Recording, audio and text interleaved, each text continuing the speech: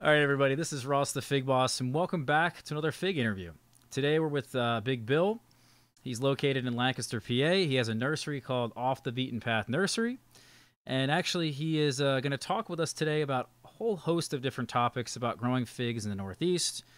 We're going to talk about mutations of figs. We're going to talk about all kinds of weird and interesting subjects that we're going to go down in this rabbit hole today. And for those of you guys who don't know Big Bill, as I said, he has a nursery at his home, Off the Beaten Path Nursery. He's selling fig trees right now on his website.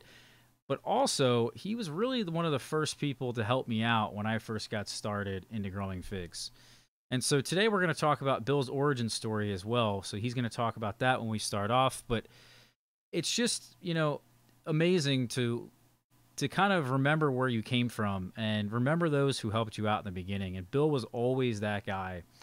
And I hope to be that person for a lot of you guys. I'm sure Bill, like myself, we're passing on the information that we've gathered over the years, and we're creating a whole host of new fig growers. And I'm sure Bill would probably just totally agree with the statement that the information that we're gathering and what we're sharing with people, we want people to take this and sort of run with it, right? I mean, we want people to improve what we're already doing.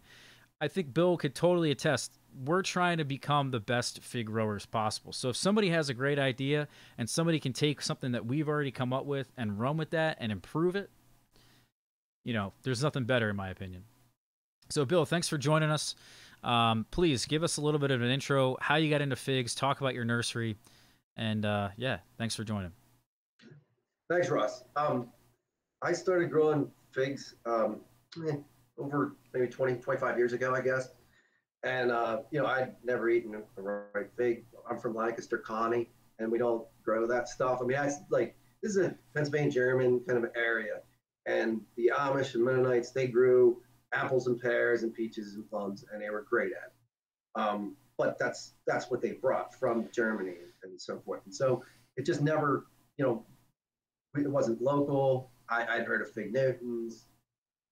Yeah, I don't like fig Newtons, but when I hear about figs and places that would grow them, and I'm like, nah, I don't think I'd like that because I don't like that fig cookie.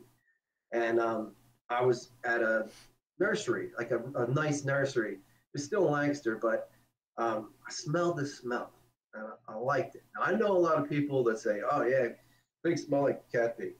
I don't like cat pee. But this didn't smell like that. It smelled tropical, some coconutty, something, and it drew my attention. And I was in the herb section. Like it wasn't like these are fruit trees. This is put in the herbs. I don't know why, but I passed by it. I smelled this, and I was with my mom at the time, and I'm like, man, is that a fig tree? She said, yeah, and it had a couple figs on it. So I'm like, well, I'm buying it because I at least want to know what it tastes like. I want to know. It was a black mission fig, super hardy. Anyway, I put it in the ground. I asked my Irish mother. I said, what do you think? Figs. She's like, oh, I think they like the shape. So guess how long that tree lasts? Among getting killed, because I joke about that because black mission is not hardy, at least in my experience. But the figs started turning color. I didn't know when to pick it. So of course I picked it early because that's what people do that don't have experience in waiting, for the hang time. But I picked it and I tasted it and I thought, this is unbelievable. There's nothing like this. And I would search, but this was kind of when the internet, there really isn't a lot of stuff on it. It wasn't a community, right, like the way it is now. So if all I knew was that I liked this fig and I wanted more, and I killed it, so I needed another one. And so I found, a couple of nurseries that had like brown turkey. So I bought this brown turkey. It wasn't a brown turkey. Everything gets mislabeled a lot of times as brown turkey, but it was just like a Chicago Hardy type, and it was delicious. And so I was super excited. Again, I'm in my 20s, and I think this is the greatest fruit ever. I mean, I grew blueberries, I grew some other things, and all this, but this was so unique. And so I decided, I'm like, well, I know there's black figs and white figs. That's all I know. I didn't. So there's two. There's only two. That's all. So I start on Craigslist, and I run into Bass. And so I wanted to meet Bass. I wanted to, I said, hey, I got the dark. I just need the light. So he starts smiling, and he's like, there's more than just that. So it's like, oh, really? But I did buy the light. I bought, I think it was like a Brooklyn White or something. And then all of a sudden, he really was the guy that brought me in. So, in terms of mentors, we all have ours, and that was sort of mine. And I was always excited to go to Best because he had these different varieties I'd never heard of, and I wanted to try them all. But from my bank account, I could get what I could get. But I fell in love, and everybody, and this is almost always the case, is that people will get fig fever. Like you just get it. You start off with one, and maybe I'll get another one. And you see the photography of some of these things. Bass does a great job of photography, makes them look just beautiful. And you're like, well, I got to get that one. So that's how it started for me. And to this day, I still like. I'm interested. It's like you don't burn. At least I haven't burned out. And like, oh, I got enough fig trees that I've tasted them all. Well, just like you said earlier, it's like you learn more. Like the more you get into it, the more experience you get. The more you learn about what other people are growing and how they're growing it, and just learning about just growing culture. And so that's I think what we're here for, is to share what we know, and then have these guys try to say, hey, well, you know what you did, well, here's what I did. And many times it's an improvement. So, Bill, how old are you? Just if you don't mind. 47. Okay, okay. So you've been doing this for a long time then. Yeah. Probably 20, over maybe 20 years now. Yeah. Wow. So I think a lot of people at least saw me when I first got into figs, and I was a presence on the fig communities as someone who was young. Didn't really know what they were doing at first, which is totally understandable. I didn't really know what I was doing. And so, eventually I got better and better at this, and then I've sort of evolved and become, I hope, the next generation of what is a fig grower, right? I can't wait for someone to come along that's younger than me, maybe, because now I'm 32, and I can't wait for someone to come along that's 22 that actually has the same drive and passion that you and I have, that actually is going to stick around. I think that's the problem. There's a lot of lost information. There's a lot of information that's that's gained and then never shared, or it's just people who get the fig fever, like you said, and they get burnt out, and then they're no longer really growing figs. They're happy with their one tree. They're happy with whatever it is that they're doing, and they move on to some other hobby. Figs is like, to me, and I'm sure it is to you, it's more than just a hobby. It's like a way of life in a way. This is our profession. Think about it. So, I can't imagine a world that would exist where I'm not growing at least 20 different fig trees. I think, what were you going to say? Yeah, no, I was just going to say, I agree with you. And I think with this mentorship, I know you know him, Vasile, Herman too. I went to him early on because he had more data than anybody I knew. He was, Northeast. He started growing in like 1995, 1996. And it's like all that knowledge, like it had to be shared. Like it really had to be shared. And I mean, he was always very generous with it. But I do feel like, you have this database. And before there wasn't any written database, it was just word of mouth. And then we created, what I should say we, but like, this era, we have this, and it's just cool to see how it evolves. And yeah, so I just want to give him a shout, because I know, like, he meant a lot to me, because he could tell you, he'd say, well, 20 years ago or 15 years ago, we had this weather and this killed the trees, or this split, this was a cold summer or whatever. And I listened to that as gospel, and he was right. Yeah. And it was, we needed that, though. I needed it to collect what I did. But then, we do have these, people that they get older, they drop out, and so forth. And that's like what you mentioned before about it being so important to carry on and continue to, because I get excited about any new variety that I hear about, outside of California with the wasp. I get excited, because that's like, well, this may be new. This may be something that, because we're still growing. Like we're going to continue to do that. We're going to learn more. We're going to find these, different, villages that have a tree that's very important to them. And like you said, it's the story. It's just, it's more than, okay, the fig tastes great. Fig's this color, it belongs in this category. It's like, Godfather fig. Things that have a backstory that you just get attracted to. Mm-hmm. It's the story, it's the history. So I mean, you touched on a lot of things there that I would love to, break down a bit further. First off, Vasile or Vasile, VS is his initials, or Herman 2 as he was called on the forums. I was lucky enough to be in the fig growing communities online when he was around. And you're right, he was the biggest, he was the information source for people in the Northeast that knew pretty much all the answers and had so many different things to bring that totally changed everything that you and I are even talking about today. yeah. I'm lucky to be able to have that information to then take that to then go somewhere with it. It'd be cool if someone actually had like a scientific background almost that was actually, really deep in the weeds of this, that could actually perform experiments and do things on another level that we really can't. Because that would transform this even further, I think. But, again, he was just a great mentor to you. I never really got a chance to talk to him. I never really got a chance to meet him. I never been to his place. But I always tried to gather as much as I could. And you can even go back and see all the different things he's ever posted on Figs for Fun through the archive that someone actually set up. That was extremely intelligent, whoever did that. Yeah. And then, there's other mentors like Bass, you already mentioned. I mean, he's been in this for a long time in the Northeast. There's also a guy named Georgie in Jersey. Yep. And then I have to give a shout out to my friend Raphael. I know you know Raphael, but Yep. he was the guy who really was my mentor. And he really helped me understand all the different varieties and really helped me understand what every fig should taste like, and the best tasting figs. And so his palate was one of the few people to this day that I really respect and would actually listen to. So that's a whole thing right there with mentors, and I think everybody needs one.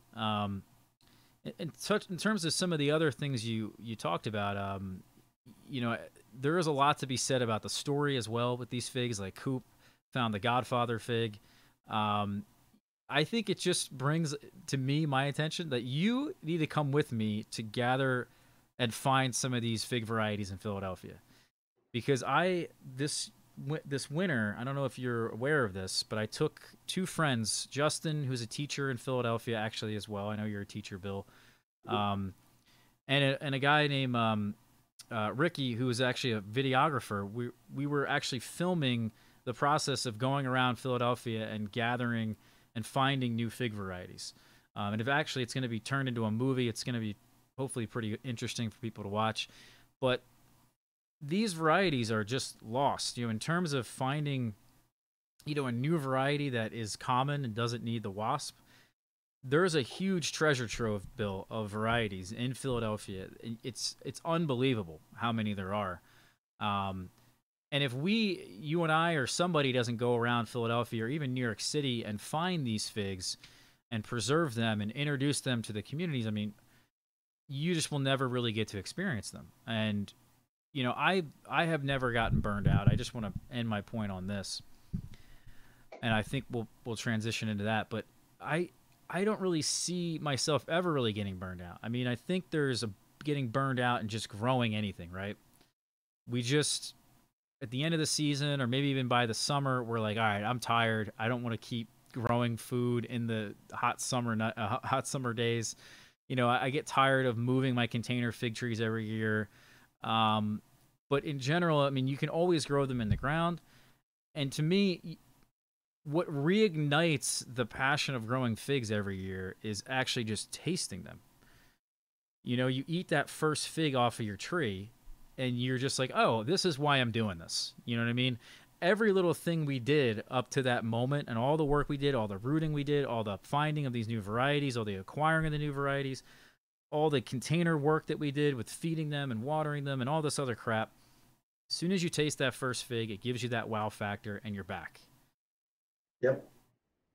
So, yeah, I would agree with that completely, because you do get burnt out from at least a work standpoint, because it's a job. Like, it's a job like anything else. It's less of a job if you got it in the ground, but you're also, it's a little more risky, but like, lugging these things in, starting them from, it's so like, I'll never not be just in awe of the fact that you have this little stick, you have a stick, and it becomes this tree. It's just, you root it, and it becomes this thing, and it's, I always call it the giving tree, because I know of no other, you know, plants, edible plants, whatever, that's so giving in terms of, your cuttings, the plants, the fruit that itself, the fig leaves for fig leaf tea and wrapping fish and all this.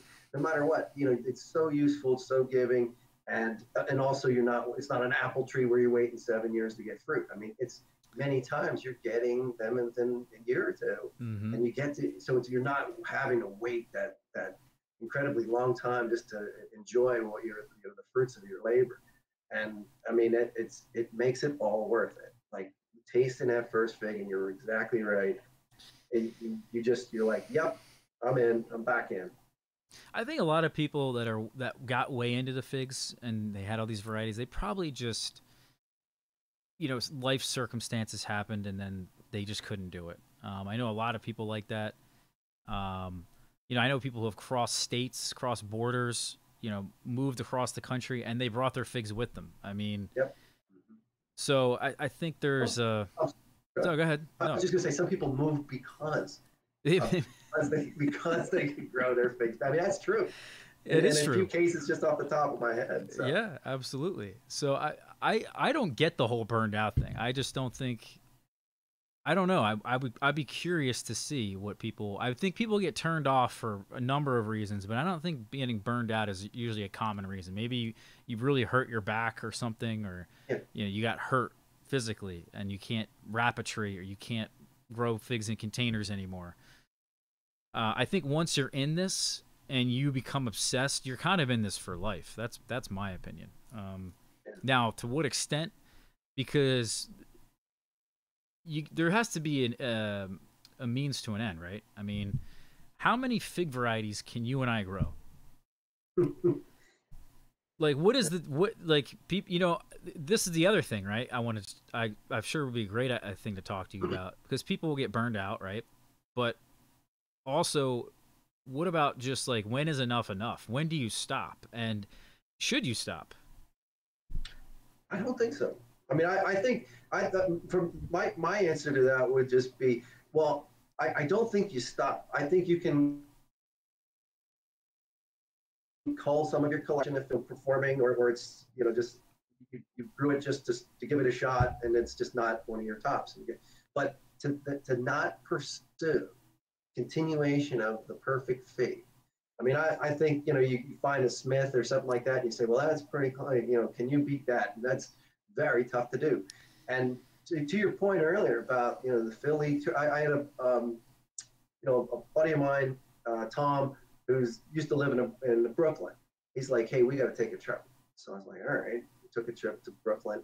He's showing me all, like, his old Italian neighborhood, and everyone has a tree in there, but they're all different. And it's almost like this is the Holy Grail. Like, we're searching for, because if the tree's here, they brought it, the immigrants brought it for a reason. It's like, hey, either I really like this, it's my family tree, but the fact that it still remains tells you, well, okay, it could survive. It could survive in this climate, which really interests me right away. I mean, we went from house to house, and we would be like, knock on the door, and say, hey, can you tell us a little about your fig tree? And they would, and they give us some cuttings, and then the next door neighbor would be like, hey, come here. Like, you don't want that tree. That tree, my family tree's better. So they give you, so now you got all these cuttings that you got to separate, or at least designate, like, okay, this is whatever. But that's the search for the Holy Grail. And I think for me, it'll never end. It'll never end, because like Aaron Delmano found all those ones in northern New Jersey. They're extremely interesting to me, even if they're similar or whatever. Mm-hmm. But it's the fact that they have made it. They have survived here for that long, 60 years, whatever it might be, is very interesting to me. If not for the flavor, for the hardiness and just the durability of it. If you found the perfect fig, if it does exist and you have it, would you stop? I'd still, it's like, well, maybe there's another, maybe there, because how would you know, So it's like, it's like, well, you always have that question in your mind is until the earth's been scoured of, when this phenomenon hits the, where everybody from everywhere, because I'll tell you, I just ran into an Iraqi couple, and they live here, and they were buying some things for me, and they said, oh, where the best figs are grown is in Iraq, because you Tigris Euphrates, and I was like, whoa, and he's like, yeah, and the figs are big, they're beautiful. I'm like, oh man, it's too bad you don't have it. Like, actually, we do. We have one that we brought, and right away, I'm hooked. It's a story. It's cool. They brought it because it was important to them. Yep. They grew it and they love it, Mm-hmm. and so I'm in. Let's find out more about it. So I think it's like how everybody's got their own favorite, and everybody said, well, this came from here, this came from here, but I think there's a lot of data that still needs to be collected, in my opinion. Yeah, I don't think the job's ever done. And I think there is, at least for me, I feel good about it in some way, that I feel like I'm doing good for not just me, but I'm doing good for other people. And finding a fig that is perfect for my climate or perfect for the Northeast, I think that actually does a lot of good for a lot of people who are inevitably going to get into this. A lot of people are going to have fig trees. I mean, there's already so much more interest every day. Now, sure, not everyone's going to have a fig tree, but I think just to have access to more than just the standard varieties. I mean, if you think about what already existed before a lot of us came along, Smith was one of them. Violet de Bordeaux, Hardy Chicago, Celeste. Those are probably the best of the ones that already existed, and those are great figs. I mean, it's crazy to even think that you're trying to find something better than Celeste. I think that's the perfect fig for anyone in a humid place. I'm sure you could argue that Hardy Chicago is hardier, and therefore maybe better for certain people, but how do you find something better than Celeste? It just blows my mind. How do you find something better than Smith that is already amazing, almost at the level of Celeste in humid weather, but then tastes like, the best tasting fig you can grow for the most part? So it's like, it's a tall task, but believe it or not, and I'm sure you could attest to this, some of the figs you have found, but for me, I feel like I've already found maybe even 10 figs that are on that same level. I think I have a top 16 list right now that I published last fall, that I would say there's 16 figs that are like amazing for this particular climate. Now, can they all be grown in the ground? Are they all as hardy? Do we need more data? Yeah. So I just, for you, let me ask you this though. What is the perfect fig? Well, I don't know. I like at least, because you could argue, say, well, Smith can stand up to humidity better than any of that I know of, except for it's equal, which would be Celeste, I think. But flavor wise, even the earliness of it, like those two criteria, it's like, oh yeah, this is it. Until you get to the lignification and the real hardiness area. Dan from Louisiana, who was, I don't know if you remember him, but he was like way back when, I think he was a chemist or something. And he said he's like, well, good luck to you in the Northeast, because in zone 9, Smith will die back on you. And I was like, you gotta be kidding. Mm-hmm. And it's like, he said that, it would die back, in Louisiana. So it's like, and I usually get, now I don't protect mine, so it's my own fault, but I almost always get total dieback, as long as I've grown it. And to add, when the question's asked, like, well, what's the best fig? I mean, I go back to 2013, 2014 during the so-called, I hate the name, but polar vortexes. And it got so cold, and everybody's like, Philadelphia, there would be trees that were there for 50 years, and they were fine. And then boom, they're dead, and just like that.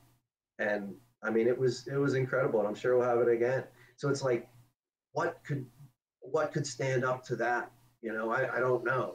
That's actually when I found Teramo, which is kind of odd because I was because everybody, even in the Oxford Eastern Shore version of Maryland, they had never had to worry about anything. Their trees were dead, and this was the only tree that I found that was surviving. I mean, and it was because of a microclimate, but nevertheless, they had figs on them that were almost ripe in the end of July. So I was just like, man, this is something. So I'm not certainly not saying Teramo's the one. I'd say Teramo's early. I wouldn't call it a super delicious fig or anything, but I think it's great. I've had some that if we don't get rain, they can be pretty sweet. They can be pretty tasty. But boy, I don't know because I used to be a fan, and we talked about this way back when we did our first video about Ronde Bordeaux, and I felt really good about that's my favorite, and Yep. and I really would never say that now. I would, and that's again we collect more data, we find more, we grow things for years and find out, boy, this is really good, this is better, this is, and it drops down the list a little bit. It's great again for its earliness. I think flavor can be good. I think if it doesn't split, which at least mine in the ground are just, they split. That's it. So I wish I had oh, well, this is it. This is the perfect thing. But boy, I think just because of the variables that we have with weather, cold, rain, whatever, I've been doing this over 20 years, and I still think I'm like, I don't know yet. I'm hoping to find that out someday. So I would agree with you. There is no perfect fig yet, but there will be. And in regards to Smith, really quickly, I have a theory, and I want to share this with you and then get your thoughts on it. So, as you know, and I'm sure you would agree, the lignification is a problem. Yep. So, typically what happens with Smith, I've noted, is that it just grows too quickly. And I find I've learned, especially after every year, just my trees getting smashed by the cold, and then them having to resprout from the base. And then this year I did a lot of limb bending, where I preserved at least one of the branches, bent it over, covered it with wood chips. Or this year I even did some wrapping and was able to observe what I had at least imagined was the particular buds on the fig tree are different. In that the apical and lateral buds, so the topmost highest buds on the branches, have a different hormonal component than the other buds on the fig tree. So you can kind of visually see it when the branches are dormant, and you'll see obviously the apical bud, but the lateral buds, I don't know, maybe they only go down about 4 inches, 6 inches, maybe 10 inches if you're lucky. They're typically protruding buds that have a lot of energy in them. They're buds that are expanded a bit further, whereas other buds on the fig, you've seen this I'm sure a million times, Bill, is that the buds are more dormant on the wood, and typically the more dormant they are, the lower they are on the branch. And this is also occurring, the same hormonal problem occurs not just with these, I've nicknamed them, by the way, vegetative buds. So the buds that are lower down, that are not the apical and lateral buds, they're called vegetative, or at least what I've called them. The suckers that come up from the base or from the soil are also what I would consider vegetative, but they're slightly different in that there's still a varying degree of hormonal balance that's happening. So one hormone, helps with growth. One hormone helps with fruiting. And so they have to be in balance for the fig tree to fruit. If one, like Smith, is just frequently in the balance of growing, it doesn't fruit. Now, if you grow it in a container, you'll notice that after a couple years, maybe in that third year, actually, it may even take 3 years from cutting, or that third season from cutting, it'll eventually slow down.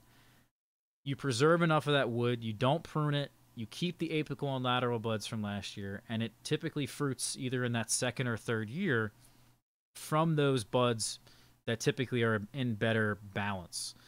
So what I try to tell people nowadays is that if they're pruning their trees really hard, and they're only leaving those vegetative buds, you're going to have a lot harder of a time getting them to fruit. You know this without a doubt. I mean, the branches that come up as suckers, they're almost impossible sometimes to get them to fruit.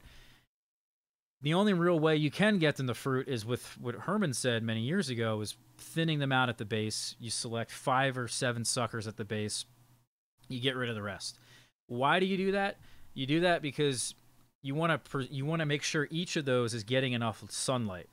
The sunlight is what is controlling the fruit set on these branches. As they grow, there's a sunlight requirement that's needed for those buds to actually set fruits. However, if the hormones are out of balance, which they normally are with the suckers, again, it's really difficult to get them to fruit. So Smith, what I've noticed is that because it grows so quickly, it just doesn't lignify in time. It'll grow all the way until frost. And other trees that you have, I'm sure you've noticed this, Bill, is that they stop at a certain point in the summer, or they'll stop at a certain point in the fall, and they're lignified, ready to go for this first frost that comes in. And they don't take damage in November and December and January because they're already lignified and they're already pretty much died. They even sometimes, all their leaves will fall off before I even get a frost. So Smith just doesn't do that because historically, if you grow it in the ground, it's just going to be out of this hormonal balance. So the only way I've noted, and I haven't tried it with Smith, I've only tried it with Texas BA1. I know this is a long thing I want, but this is really important. Texas BA1 is probably, my opinion, it's slightly different than Smith. Now, if you look on Edible Landscaping's website, Michael McConkey, who's just the guy who pretty much has been promoting it for many years, says it will survive in zone 7. He's in a 7B. He says it'll survive in a 7B, protected from the wind. So I said, all right, well, let's plant it here. I'm in 7A. What the heck? Why not? So I grew out a tree. I don't know how big it was, but this is now its 3rd season in the ground where it has survived the winter. Now, the last 3 winters or so have been rather mild, here at least. And this winter, I think we got down to maybe 8, or no, last winter we got down to 6, but this winter I think we only got down to 10. So not really exactly the best representation of what would be you consider a very hardy fig. But what I can tell you is that the tree this year has finally slowed down. It took 3 years now, its 3rd season, for it to actually stop growing so quickly. Now, last year it lignified perfectly. This year it lignified perfectly. But it's finally slowed down enough to where it's actually fruiting in the ground, and it's going to have a ton of fruits on it. I'm not going to have a lot of them because Texas BA1 seems to have a lot of light that it requires. So I'm hoping for maybe 45, 50 figs. But to me, that's just amazing that we could actually, in theory, assuming we can get the hormones to behave properly, I'm very curious to see if I could get Smith to survive the winter, at least until we get something severe. Now, if I have to protect it, it's actually not that big of a tree because the more we can keep them in that balance, the slower they grow, the more they fruit. And in actuality, they're just smaller trees. And so I think having it against my house has been a great advantage. But anyway, I just wanted to share that with you because I don't think people put enough importance on those different buds that the fig tree has and how the hormones are controlling pretty much everything in our fig trees. Yeah. Yeah. I mean, I'm still, with Smith, for years, I know people have said, don't put it in the ground, but I never listen. Because I need to know for myself, and I'll do that with any tree. I put black Madeira in the ground, and I did that because Gene Hosey, East Coast Figs, if you recall, he had down in DC, he had an orchard. He had one of the first online businesses I've ever for figs that I can recall. I mean, I think the site's all down now, but he had black Madeira in the ground, and Virginia a little bit warmer, but I got to try. And to your point with Smith about slowing that down, I mean, I look at black Madeira. That's you don't have to try real hard for that slow growth, but yet a lot of figs. They look like little doorknobs. I mean, they really kick in fruit. They're heavy on the fruit, um, fruit to growth ratio, which I think is kind of interesting. And there's some of those Black Madeira types, or at least that I consider to be Black Madeira types, that do the same. So, Yeah, as a matter of fact, to the one thing that I found incredible this year, and Herman said it. He had an Italian 258 in the ground, and he said, and I agree, that the difference between, sorry, I'm jumping around, but the difference between like Black Madeira and Italian 258 is that ripening window is tight when it comes to Italian 258.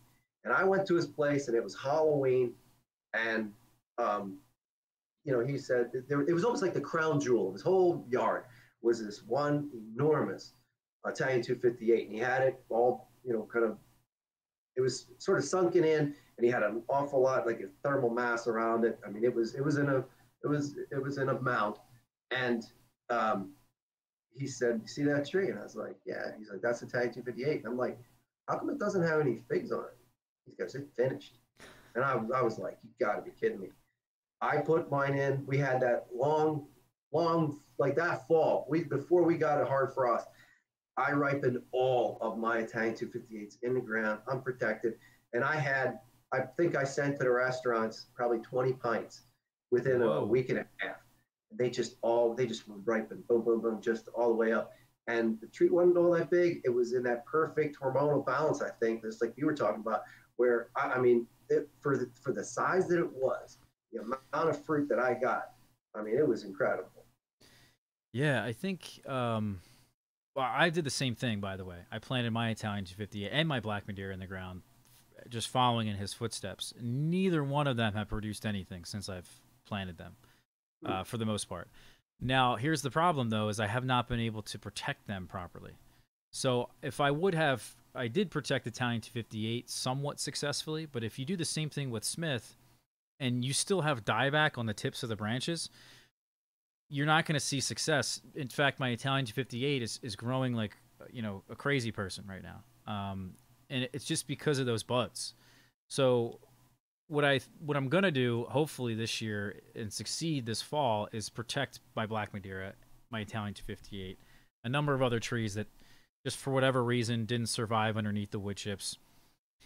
And if I can get them through the wintertime, plop them back up in the spring, they should be in that hormonal balance, and I should see the fruit set.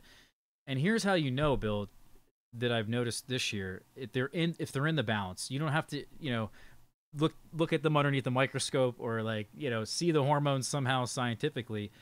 You can tell by looking at the node spacing. Yeah. The distance between the leaves, the distance between the nodes, it's a clear sign. There's actually a number of trees that when I plop them back up this year, the top buds are growing very slowly and they're fruiting right now. The bottom buds that also are growing along with the top buds are growing extremely vigorously to the point where I have one tree, a white Triana in particular, that the lower buds, the vegetative buds that I've been talking about, are actually surpassing the higher growth. Even though the buds higher up have the dominance that you would think, the lower buds are growing so quickly because of their hormones, and they're not fruiting either. They're just shooting right past them, and they're eventually going to shade out the top of the branch there. So I think that's the name of the game right there. And of course that, it really proves the point that what we're trying to do is we're trying to find a hardy fig, right? We're trying to find something that's going to survive the winter. All the buds are going to be intact. I mean, we don't want just partial dieback or we don't want the tree to partially survive. We really want the whole thing to survive. And so I guess that would be a part of what would be the perfect fig, right? Yeah. And I'll tell you another thing, that this is my theory anyway. And one of the reasons I think besides being a little colder than you probably, that I was able to have the success with the Italian 258, is its age. I firmly believe that as you get a more extensive root system, you're drawing a lot more nutrients. Like I'll find that, like, if I get total dieback from a tree, which, I mean, it happens frequently because I do what you're not supposed to do, which is, cut way back. I do that for cuttings because that's, my bread and butter. So I have to do it. So it's not something that I would recommend, certainly, especially after what we just talked about there. But what I did notice is that they will outpace, even in terms of like maturity, they will sometimes outpace like a potted fig that's just as mature that, you know, I cart in and out, no dieback on it, just because it's got this incredible reservoir to draw from. You know, so it's, I mean, it's putting on feet, you know, and you know, just that fig formation is a little quicker, even if it's coming from behind. That's why I really believe that if you can get, I think it just gets, and I don't know if adaptation is that fast. I'm not sure. I don't think it is, where it's able to just, you know, be able to just, hey, this is a cold climate, we can adapt. But I think that I mean, I've dug up more fig trees than I want to remember, especially ones, even my neighbors, it was like 8-year-old. It was an 8-year-old fig tree, and you know, it was planted right underneath a holly tree, which those things are disgusting, and it wasn't getting any sun. So I was like, hey, I'll help you dig it out, and he was like, nah, that's been in there for 8 years. It's not coming out. I got about a foot and a half, and I was under it. I mean, that just shows you like how in our area, now maybe not in California, they do have to. That's why when people say, "Oh man, don't put it near your house; it'll ruin your foundation," I don't believe that. As a matter of fact, I have 20 years.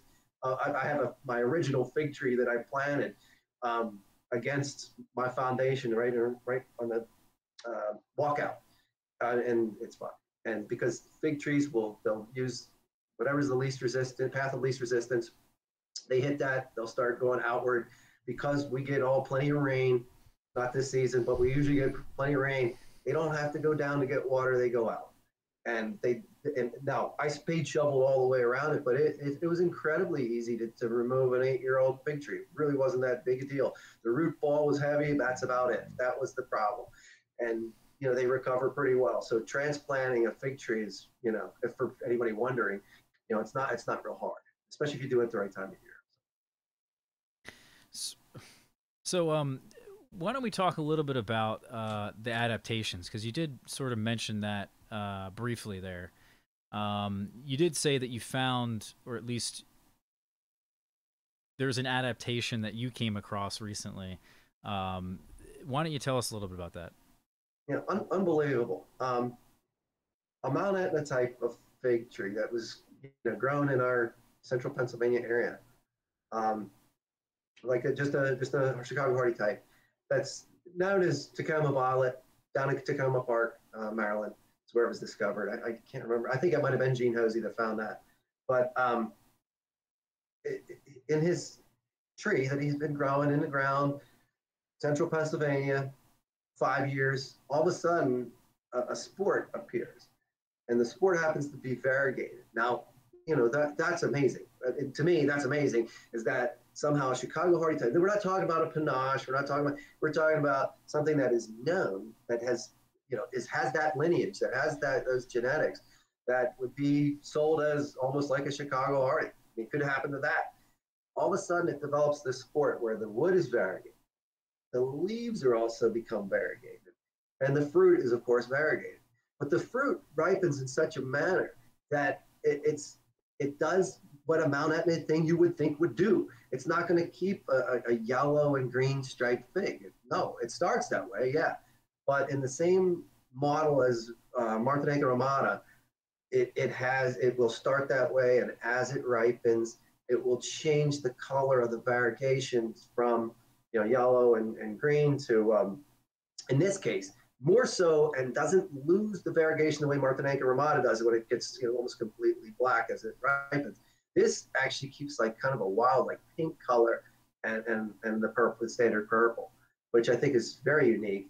And it's something that I think has to be shared. It has something that makes it unique in its hardiness, because, you know, at least for me, it's a challenge to grow variegated figs, you know, because where they come from, you know, typically where they were grown originally, you know, you're going to do it in a pot. If you try it in the ground, you know, which I have done, by the way, they almost always, I mean, I'm talking Cultivation, Ramada, BNR, just some of the other ones, Papone. If they don't revert, then they just almost all, you know, die back completely. like they are just not ready for this type of climate. And I don't know if they will become. I still am trying to grow them in the ground to find out if they will adapt, if or that they get enough extensive um, rooting root system that would do that. But this particular example really excites me because it just, I mean, this is something that I don't know of anybody else that has ever reported that. I mean, it's not my find necessarily, but I think it's just an incredible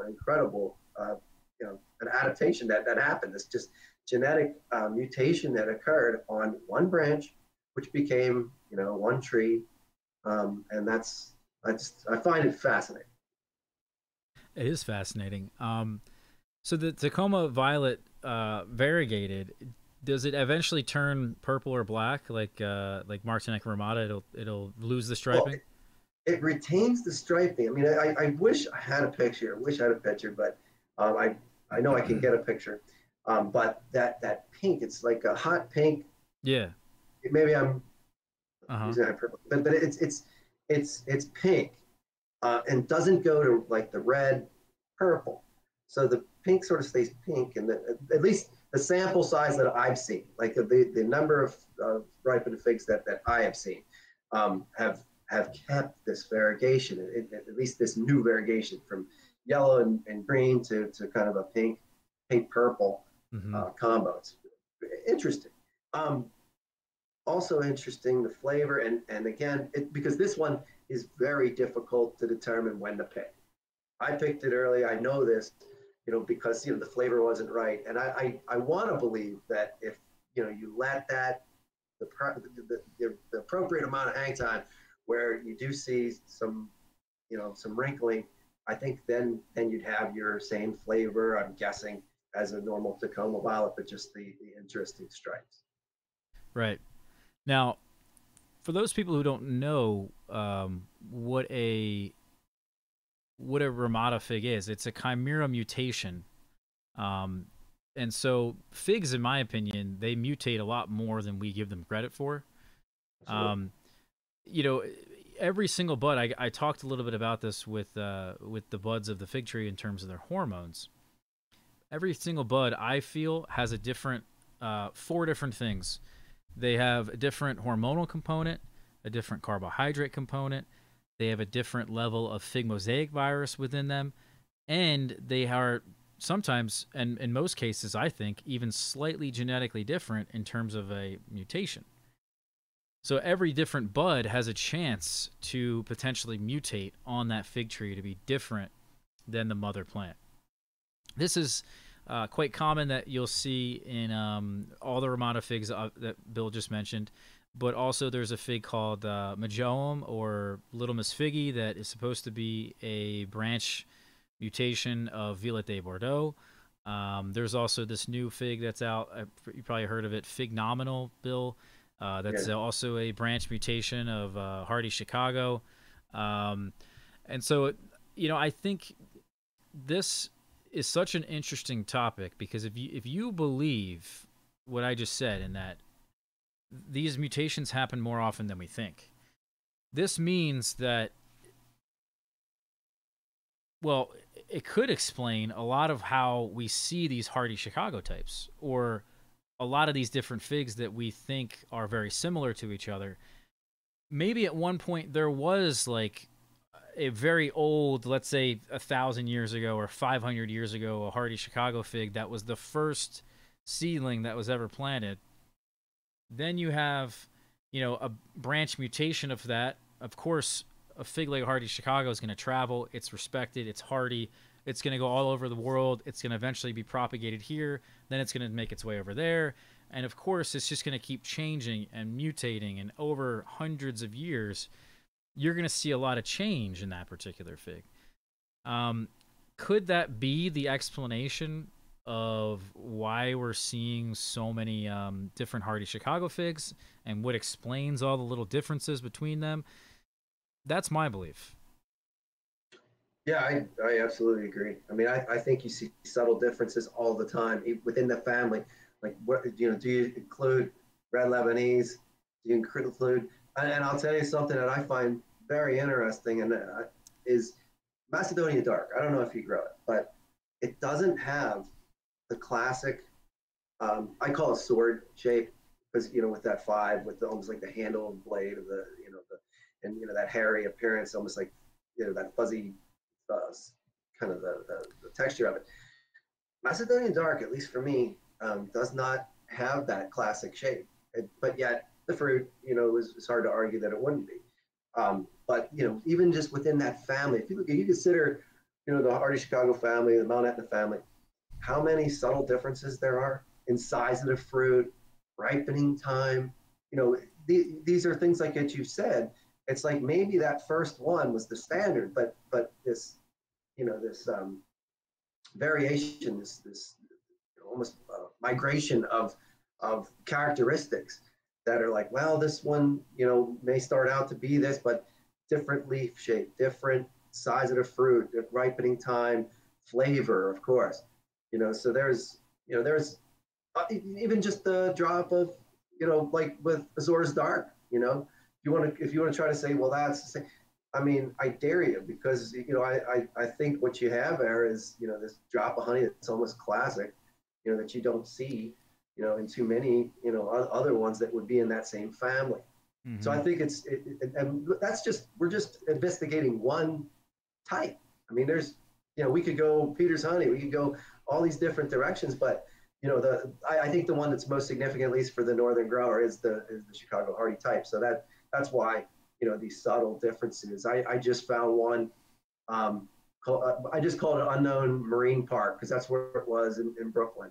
And man, I don't know if it was the time of ripening or what, but I was like, this is one of the tops that I've ever had. And who knows what it? Nobody knows what it's sitting in a vacant parking lot, just waiting to be discovered. And that's what I think, which circle back to what we talked about before, is like there are many out there that still are yet to be discovered. And I say discovered because they've forgotten.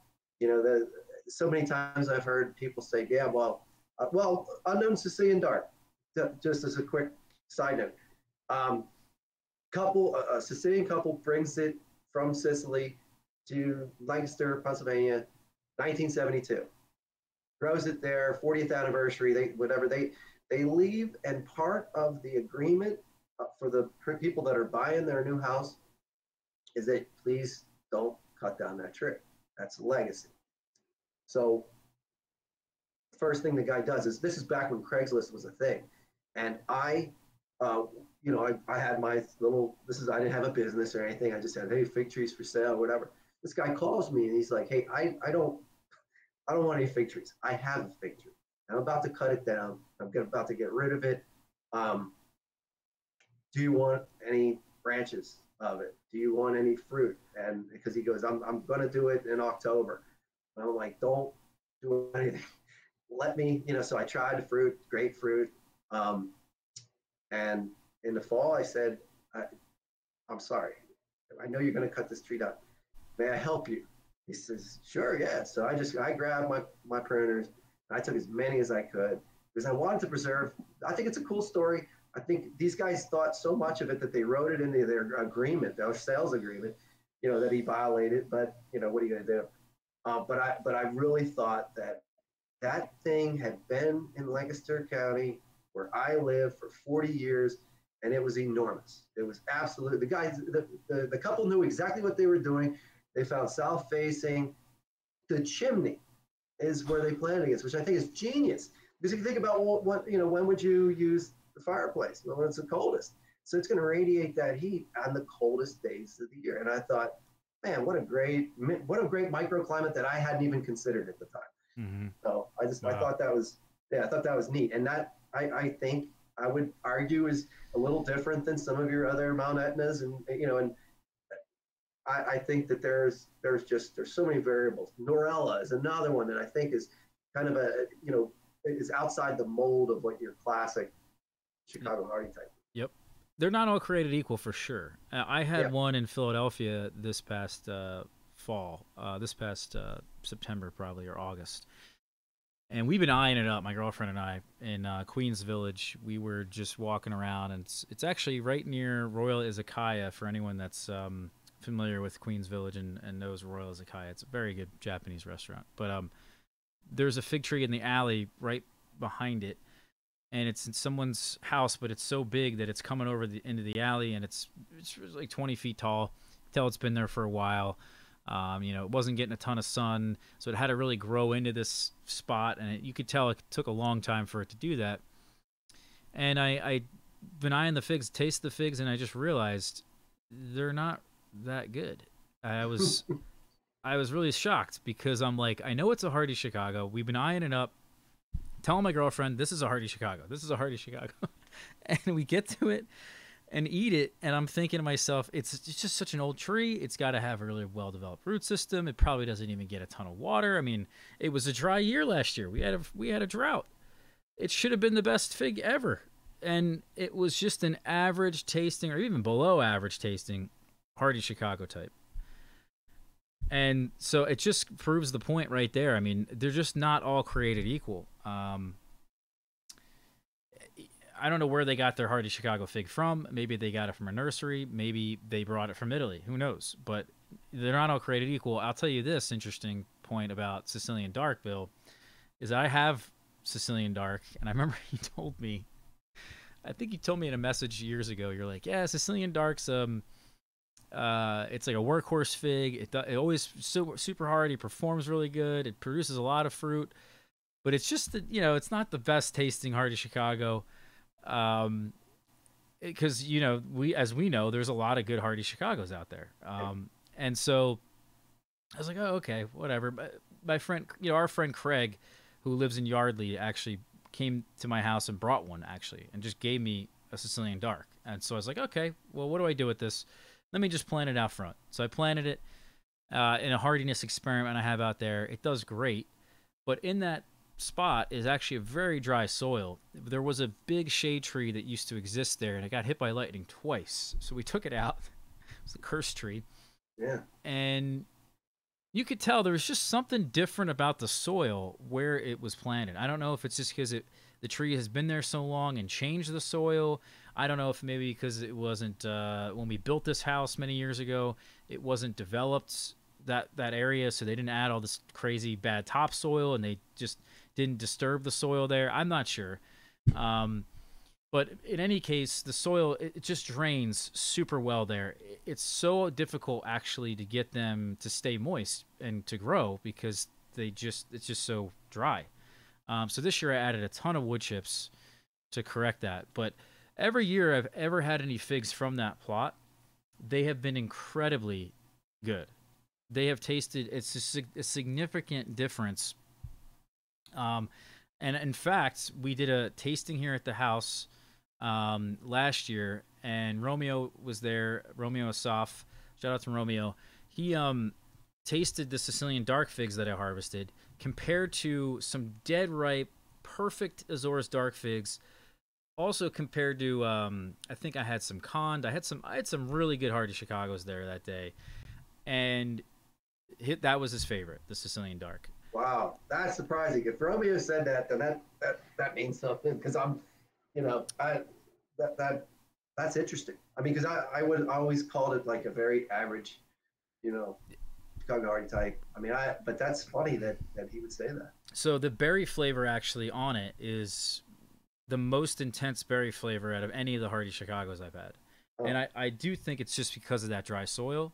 And I'm very curious, if I planted it somewhere else, if I grew it in a pot, would it still taste the same? What I've done now to take that argument and apply it to other Hardy Chicagos, I used to love Malta Black. Malta Black was planted in the same exact plot that the Sicilian Dark was in. I dug it up and moved it because I didn't want figs there for some reason. It's just, you know how that goes. And moved it to a different side of the yard. I've yet to taste the figs off of it, but I'm going to start to think, I actually have one out in a container because I really was thinking maybe if I taste these Malta Black figs, they won't be as good as I remember them because of that dry soil. So I'm really curious. I'm going to get plenty of fruit off my my potted tree, but the in-ground's still getting established at this current moment. But anyway, there's food for thought right there on that whole subject. Yeah, I mean, that's what kills me, and I always try to refrain from saying too much about a particular variety too soon, but with all the variables between sunlight, between the soil type, between whether we got rain or not, where it's planted. I mean, I did a video at one time of 3 Mount Etna types right in a row, same age and all that. And there was some variances and dieback on one of the, I can't remember which one it was, but the other two were remained strong. And they're identical in every way. And so I thought that was enough of, that was valuable enough to report. But otherwise, that when somebody else said, man, this tree's, no good. And, or this tree's really early. And I said, well, how many trees do you have? Oh, just one.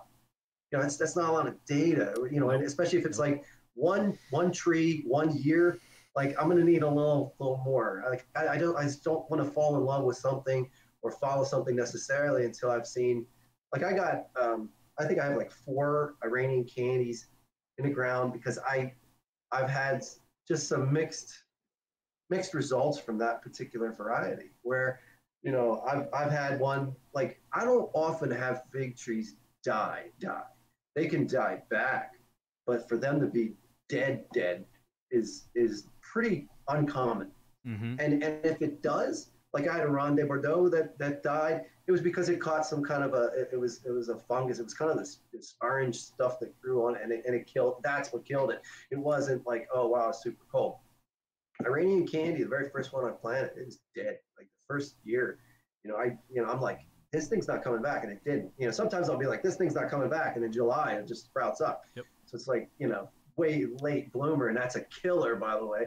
But like, so I thought, well, that's one trial, and I know that Steve Northware, I think he swears by it. He's pretty much the same zone, and so I'm thinking, well, I can't start saying, just crapping all over this thing, saying like, no, it's not hardy at all, because I that was one tree, in the ground 1 or 2 years.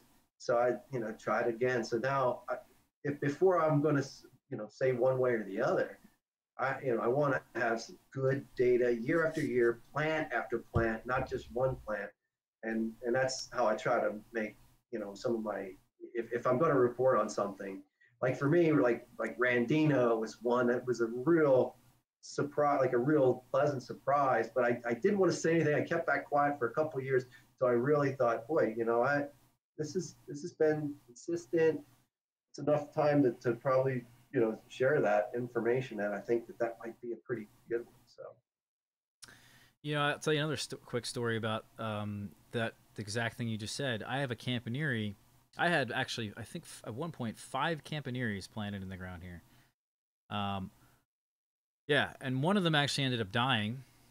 And by the way, they're at different places in my yard. I have one on the north side. I have one on the I had 2 on the west side. Actually 3 on the west side in 2 different plots. I have, and then I had 2 on the north side. So the north side's where the dry soil is. So I have 2 planted in the dry soil. I have 1 in that dry soil, not 2 of them, not both of them, but although they did survive this year, both of them. There is one of them though that's going to produce roughly 300 figs on it this year. Wow. Now, if you look at the other 3 trees I have, I would not consider it hardy at all. It actually really doesn't. I would say it's somewhere in the middle. I wouldn't even have said it was like a lack of hardiness or super hardy. I would have said it's just about average, probably. And so I even lost a Campanile tree, one on the west side. This year, I even buried one of the branches in wood chips, and it didn't survive. So I'm having really mixed results, and it's exactly what you just said.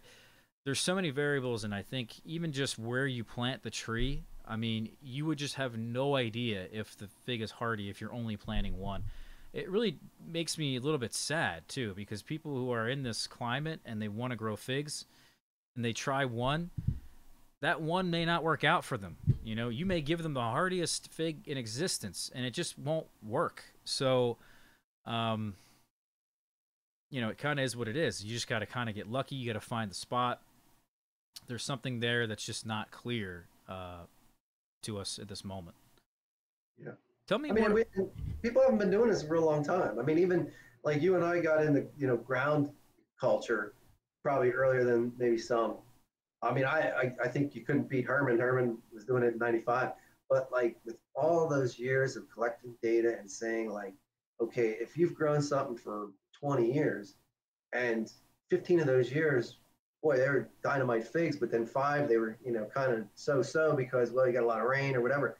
Then, the more data that you collect and the longer you have these things, the more you know what to expect.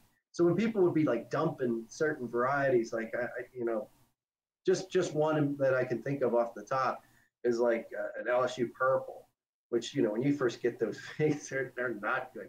But if you wait 4 or 5 years and you're, boy, they can develop a little more complexity. So it's like not culling your variants. Is that the Super fig, by early. the way, Bill, that's planted in the front of your house? It is, and that was bad. It was But bad. yeah, yeah. I mean, that was of all of them, that was the worst. Like, I mean, that's like rinse your mouth out kind of bad. Uh huh. But like, I've noticed that it did develop, a little bit more flavor, and it's early. But I wouldn't take it. The ones that, quite honestly, and I think we touched on this last time, is that a particular classification of figs that that the restaurants really like that I send to them are the Adriatics, and a couple of reasons why. Visually, they're striking, of course. You've got green versus red, blood red, very, visually it's good. But also, and a buddy of mine that grows with a climate battery, um, he will get figs in that particular climate battery past Christmas, and they're good. And I've found that Adriatic types do not need that heat as much as like a Chicago Hardy, man. If you get some cold weather like on those fall things, either it will abort, it'll shut down, or They're done. they're completely, yeah, Yep. they're insipid. But the Adriatics, for whatever reason, I think they keep that flavor a little. They're not fantastic, but they're passable. And so I definitely think like that particular type is kind of an interesting one for that, for sales and so forth. Yeah, we should definitely talk more about varieties. I because now I think people get a great understanding of what we're doing instead of just saying, "Oh, we're doing this. We're trying to pass this information on." Like, I think people now understand. All right, there's mutations. The figs are different. You know, there's obviously not the perfect fig. We're trying to look for that. And now let's talk about some of the figs we found. In terms of the Adriatics, totally would agree with what you said. I know we talked about that last time. And it wasn't just you that mentioned this. I think Dan Foster mentioned it to me. I think even Steve Northware mentioned it to me. All of us would agree. I think even Italian 258, they just tend to taste better even when they're underripe. They're acceptable. They're passable. Now, the longer the figs ripen on the tree, the better they're going to taste. I've had some hardy Chicagos in the fall. If you get a Indian summer type fall, where they'll dry on the tree and they'll actually take they will in this dry weather in the fall they'll actually be incredible. Some of the best figs I've had, believe it or not. But as soon, like you said, as soon as that nighttime temperature, or it gets super cold out, and the figs then, instead of taking like let's say 6 or 7 days to ripen, they'll double that easily. But somehow the Adriatics and I think you said last time the Italian 58 would just not really be phased by that and continue producing. At the same time, they just taste better underripe. So I've learned to really respect those Adriatic figs. I'll tell you one real quick that I've been amazed by, and I don't know if you've experienced this much. You could tell me. Do they produce Brebas for you? Because I have a prosciutto fig that was found by Aaron Del Monto. Yeah. It had like 12 Breva on it. It's in a 15-gallon size pot, but it's only in its third year. And it is loaded with main crop. It's loaded with Breva, but I didn't even think they produced that many Brevas. Have you seen that? Yeah, I like Adriatic JH. A couple of winters when it was really mild, because I cut them down. But like if you leave a few branches, and I did, I had Brava. I have kind of I don't like Brava. I don't. And I mean, until like, if you could find a Brava that is superior to main crop, please let me know. But so I either, if I knock them off, I mean, they're actually Adriatic Bravas though. I had one from Rockaway Green in June one time, and that was in a pot, and that was good. I mean, that was one that I wouldn't want to knock off. But then there are those that are just stealing energy, and when they ripen in June, they don't have this sweetness. At least in my experience, that it's an easy loss to just knock them off and give that energy to the main. Okay. Um, so you have seen some though that produced Brava. Yeah, I'm not crazy. yeah. I mean, yeah. I don't think it's as heavy as some of the others, but I mean, and a lot of the ones that like I have. Oh, another family would be like Atriano, Mm-hmm. Dr. Guadio, those guys, Lyndhurst White, Medical White, those guys. Um, I've had some good Brava from them, and they're huge. Yeah. And that classification, I lump them in together as a family. There's certainly White Triana. There's certainly ones that are better. Yep. But that those Bravas they're baseball size. I mean, they can be big. They're one of the ones I But they recommend. do. Sorry. But No, I was gonna say they're one of the ones I recommend for people who are looking for Bravas. But yeah, because I mean, and they're really big. In my experience, they do abort a lot. I mean, I'll start with a ton of them, and I'm like, ooh, this is gonna be good, and then they just start dropping, and then I'll get, the survivors though. Boy, they can be good. They can be real good. I see. I have noticed with the in-ground figs, if they're producing Brava, they're incredible. I had some really nice Brava last year, and every year it seems like they get better and taste better. Bravas to me are just such a weird topic. I talked a lot about this on my YouTube channel this year, and there's so many weird rules with them. And even the definition of a Brava, like it's just so convoluted. It's just not a clear. The whole topic. I even have Smith. This is the second year in a row that my Smith trees in pots are producing Brava, and they're ripening. Whoa. And Wow. not only are they ripening them, but they taste great. Hmm. Now, the whole thing just is a mystery. Is it main crop that instead of Brava, that even though it's forming on last year's growth as the tree wakes up, but is it just a main crop fig that's set late in the season last year, and then it just the tree just kind of went to sleep, and it never really decided to, all right, well, let's grow this fig, let's continue the swelling of this, and it just said, all right, we'll wait until next season, and now it's growing. I mean, I have two trees I dug up. Well, I dug up one tree in my greenhouse. It's a panache, and it has never fruited in the greenhouse because it's just so shaded in there. And panache, I would argue, seems like it needs a bit more light than other varieties. And so I dug it up, and it was a big espalier, low cordon, just 2 arms to it. And I chopped off both of the arms and just left the main stump. And the stump's probably like 3 or 4 years old. Dug that up, put it in a container, try to leave some 1-year-old wood from last year. There's a fig that has formed on it and still going strong on that main trunk that's like 4 years old. How does that work? It's not coming from any growth that existed there. It's not. Yeah, I get that a lot. As a matter of fact, early figs are like a Chicago Hardy type will grow. Some of the most early growers look like a pimple coming out of the neck of the of the trunk. There's no leaves. And it's just why.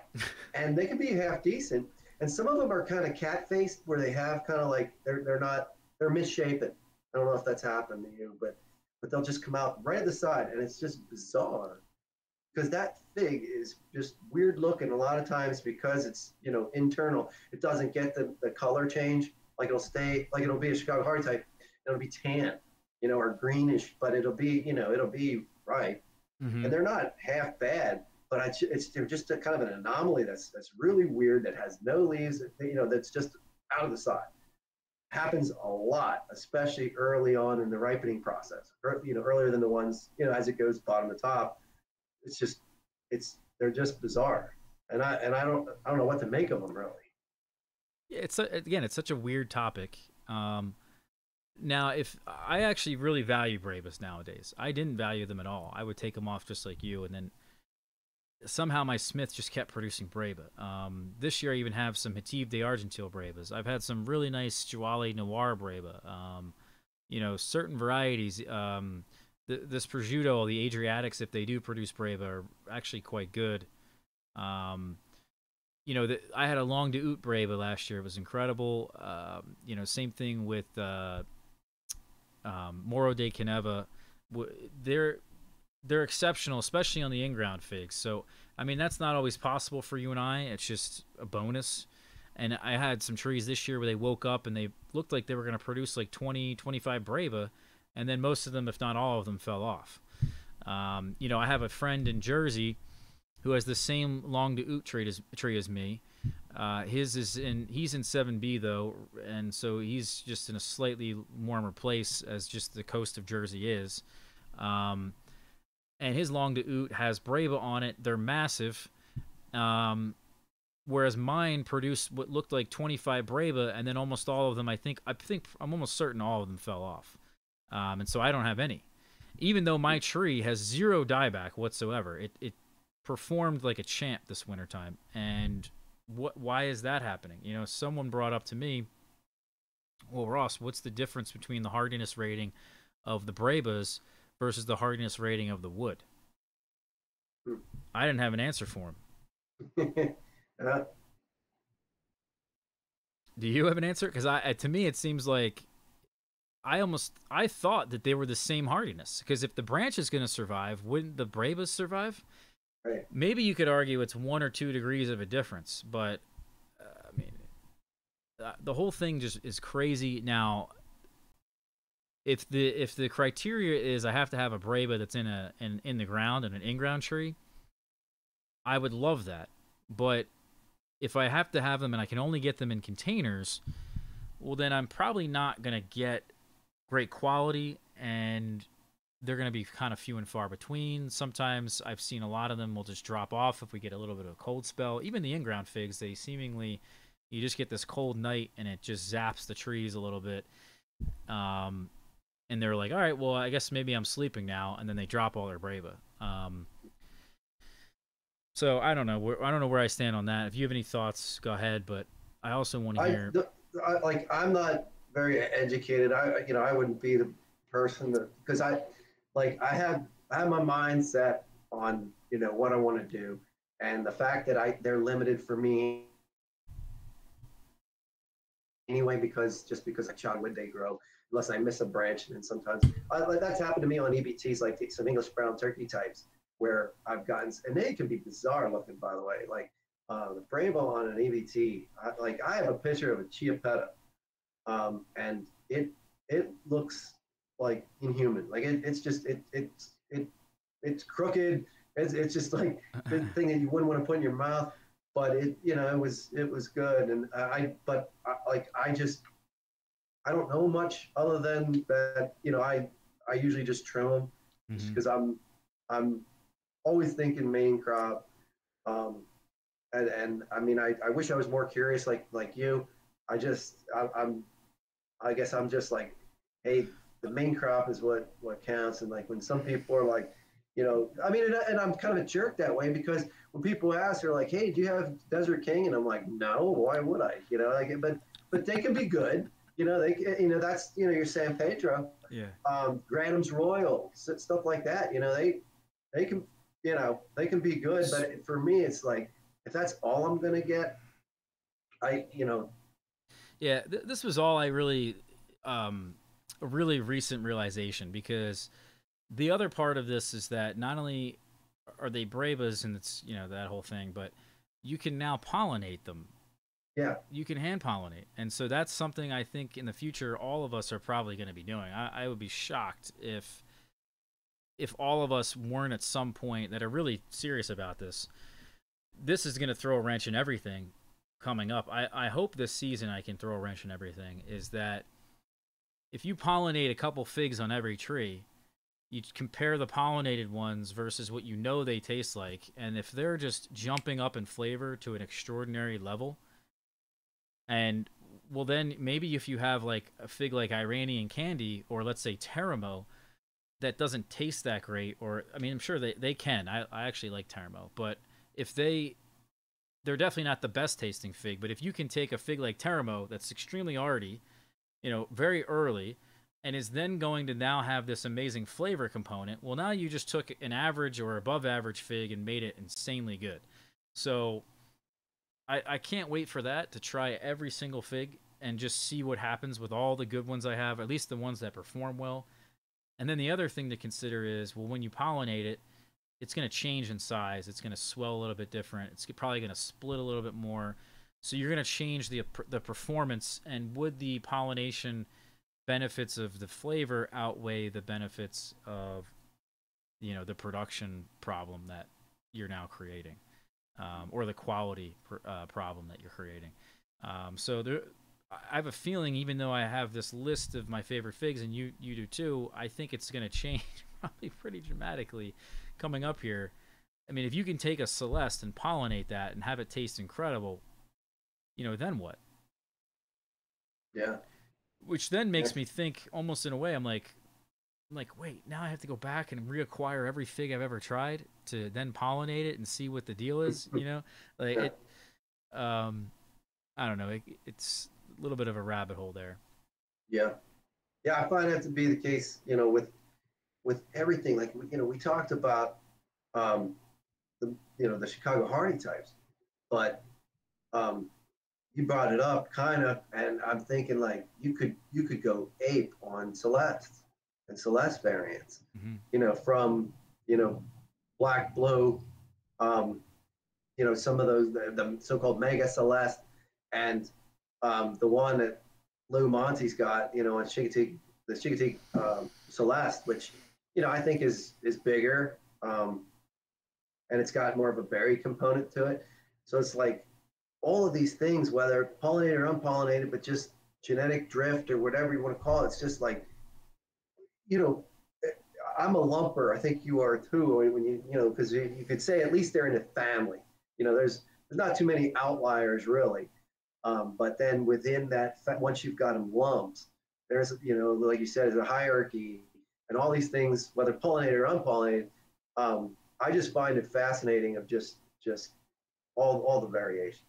Just take Black Celeste. I mean, if you did a genetic test of all these Celeste figs, I would not be surprised that they all were the same genetically, but that Black Celeste was a mutation of some Celeste tree somewhere, and now it's black. Now the flesh is like dark red. It tastes like Violet de Bordeaux. It tastes like blueberries rather than, tasting like some sugar fig. Yeah. It's amazing. Yeah. And I mean, like you said, through genetic testing, you find out, okay, yeah, that's the same. I gotta believe though that there's other variables, that are measurable or immeasurable. I mean, it's hard to argue. Just as if when you do taste like a red Lebanese Becker Valley, and then you taste a Chicago Hardy, like a standard Chicago Hardy, and it's just like they may come out and have that same fingerprint, but there's something measurable or immeasurable about it that suggests that they're different. And I think that's why we're always on this hunt, for finding that so-called perfect figure, finding just a new variant of something that's pre-existing already.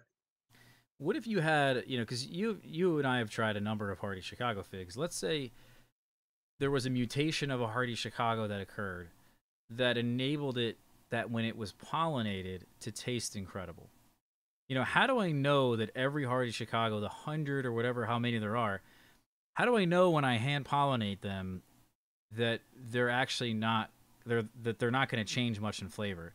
Historically, a lot of the people that live in California and they have the fig wasp and they've been able to experiment with this more, they've come to conclusions about certain varieties. Then they know that, well, there's just a list of, let's say, 20 varieties or so many varieties that really change once you pollinate them. And Hardy Chicago's not on that list. But what if there was one Hardy Chicago that did? Would outshine. Yeah, that would outshine the others for whatever reason. It leveled up where some of the other ones just wouldn't. I hope that never happens. It's possible. I mean, we would lose our minds. We would never. We could never stop. I mean, you really could never stop, because then you'd be like, all right, well, what about the Celeste I found? That, by the way, I was in Cape May Point not too long ago. Never been to Cape May Point. There's fig trees everywhere, and it's old, it's historic, it's not developed, and a lot of them are Celeste. And I've found on the Jersey Shore in particular, there is a larger Celeste that exists there, and somehow is in a higher quantity than other Celeste figs. So I have one actually from Ocean City, New Jersey, but in Cape May Point, you know, I actually came across in this recent trip, like, what was about 4 or 5 trees just on one street that looked actually rather unique compared to anything I've ever seen. I thought that was pretty interesting. Anyway, so yeah, there's a lot to this. What about some of the figs you do? At least, should we even talk about the figs we currently like? Because if they're going to change, what's the point, right? Yeah, this will be dated in about a year, you know. Because I mean, look, it happened to me. You know, when I was preaching about Ronde Bordeaux at the time, that's what I felt. Well, what don't you like about Ronde Bordeaux now?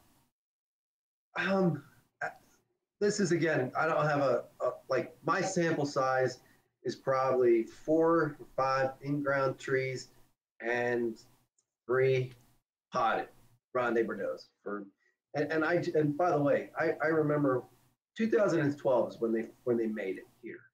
And I remember wanting to get it so bad, and they were super expensive. Well, expensive at the time, you know, for cuttings. It was like, I mean, we laugh about it now, but like, and they would sell it. They wouldn't sell it per cutting. This is eBay. You sell it for like 4 or 5 cuttings and be like $50, and they're like, that's crazy. Nobody's going to pay that.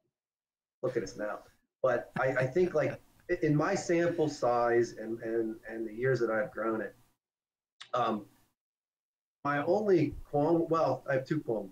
Number one, in the ground, I find it to be a splitter. Like, it's very rare. I'm not saying when splitting, we should differentiate splitting from souring, you know, because things can split without souring. But it's almost always a splitter. So it loses that beauty that, it, you know, because it's a striking fig. I mean, it really, that almost jet black, you know, sometimes you get bloom on it. That appearance is really nice. The splitting, I don't love, and at least, and this could be my palate only, I get like a grassy aftertaste that I don't like.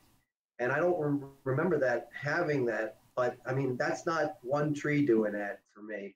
That's every one. And maybe it's psychological. It's like, oh, this is going to have that bad grassy aftertaste. But it went from having that nice raspberry-ish kind of complexity that I really enjoyed to, you know, I certainly would call it an above average fig still, with the, you know, the criteria that I had about it being splitter and having a bit of an aftertaste. That's where I am now, I guess, is that instead of it being like the upper echelon, I find it to be above average. That's it. So, Bill, let me ask you more about your Ronde Bordeaux trees. I'm really curious. The ones in containers, you don't really prune them that much, I assume. No, they're better, which is weird, because I would always say, and I still believe this to be almost 100%, is that you grow an in-ground tree, especially in our area, with the correct nutrients, that you don't have to play, you know, mad scientist where you're adding NPK, adding, you know, water, making your water dripper, you know, sip, however the device. I would say that 90% of all the figs that I grow in the ground are superior to anything in a pot, just because it's it's at that balance. That's the way that figs are supposed to be grown, in my opinion. But being able to play mad scientist allows you the freedom to restrict water and do some things that you can't really. It's a lot tougher to mess around with in-ground culture. So I think that in that case, for whatever reason, I don't pick up. They don't split as often typically, and they don't have such a the aftertaste is much subtler. So, just a little bit more digging around here. The in-ground trees, though, they die back in the wintertime, or they're pruned really hard. And they're kind of coming up from the suckers, and then they're fruiting on the suckers. So this is what I learned. This was an observation that I made, and I think this is true, in that, obviously everything I say, we don't know if 100% certain it's true, but this is what I noticed, at least with a lot of the in-ground figs I had. And some people bring up the argument of, well, and I think you may have even mentioned this, that over time of them being planted in the ground, they just get better and they just become more mature. And you brought up the root system thing. Now that could have been the case of what had occurred, so that's an alternative. But what I noticed last season, because we had a mild winter for 2 winters in a row, a number of my in-ground figs were able to survive the wintertime without any dieback. And so then instead of fruiting on the suckers, they were fruiting on, again, a structure that existed like a potted fig, or like any other tree that wasn't grown in some really cold place. And the fruit I noticed was just different. I told you this, and maybe it was over text or maybe the last time we talked, but the long de oot, as an example, was I was ready to get rid of it because it was so big that it would split every single time, and it was attracting so many fruit flies, and I just couldn't do it. Just and then last year, it survived the winter, and the figs were about half the size. The tree was more productive, and the figs tasted like cotton candy. Like, I'm not kidding. There was a sugar flavor in there. Some of them are like honey or syrupy, or like let's say maple syrup or some other sugar flavor.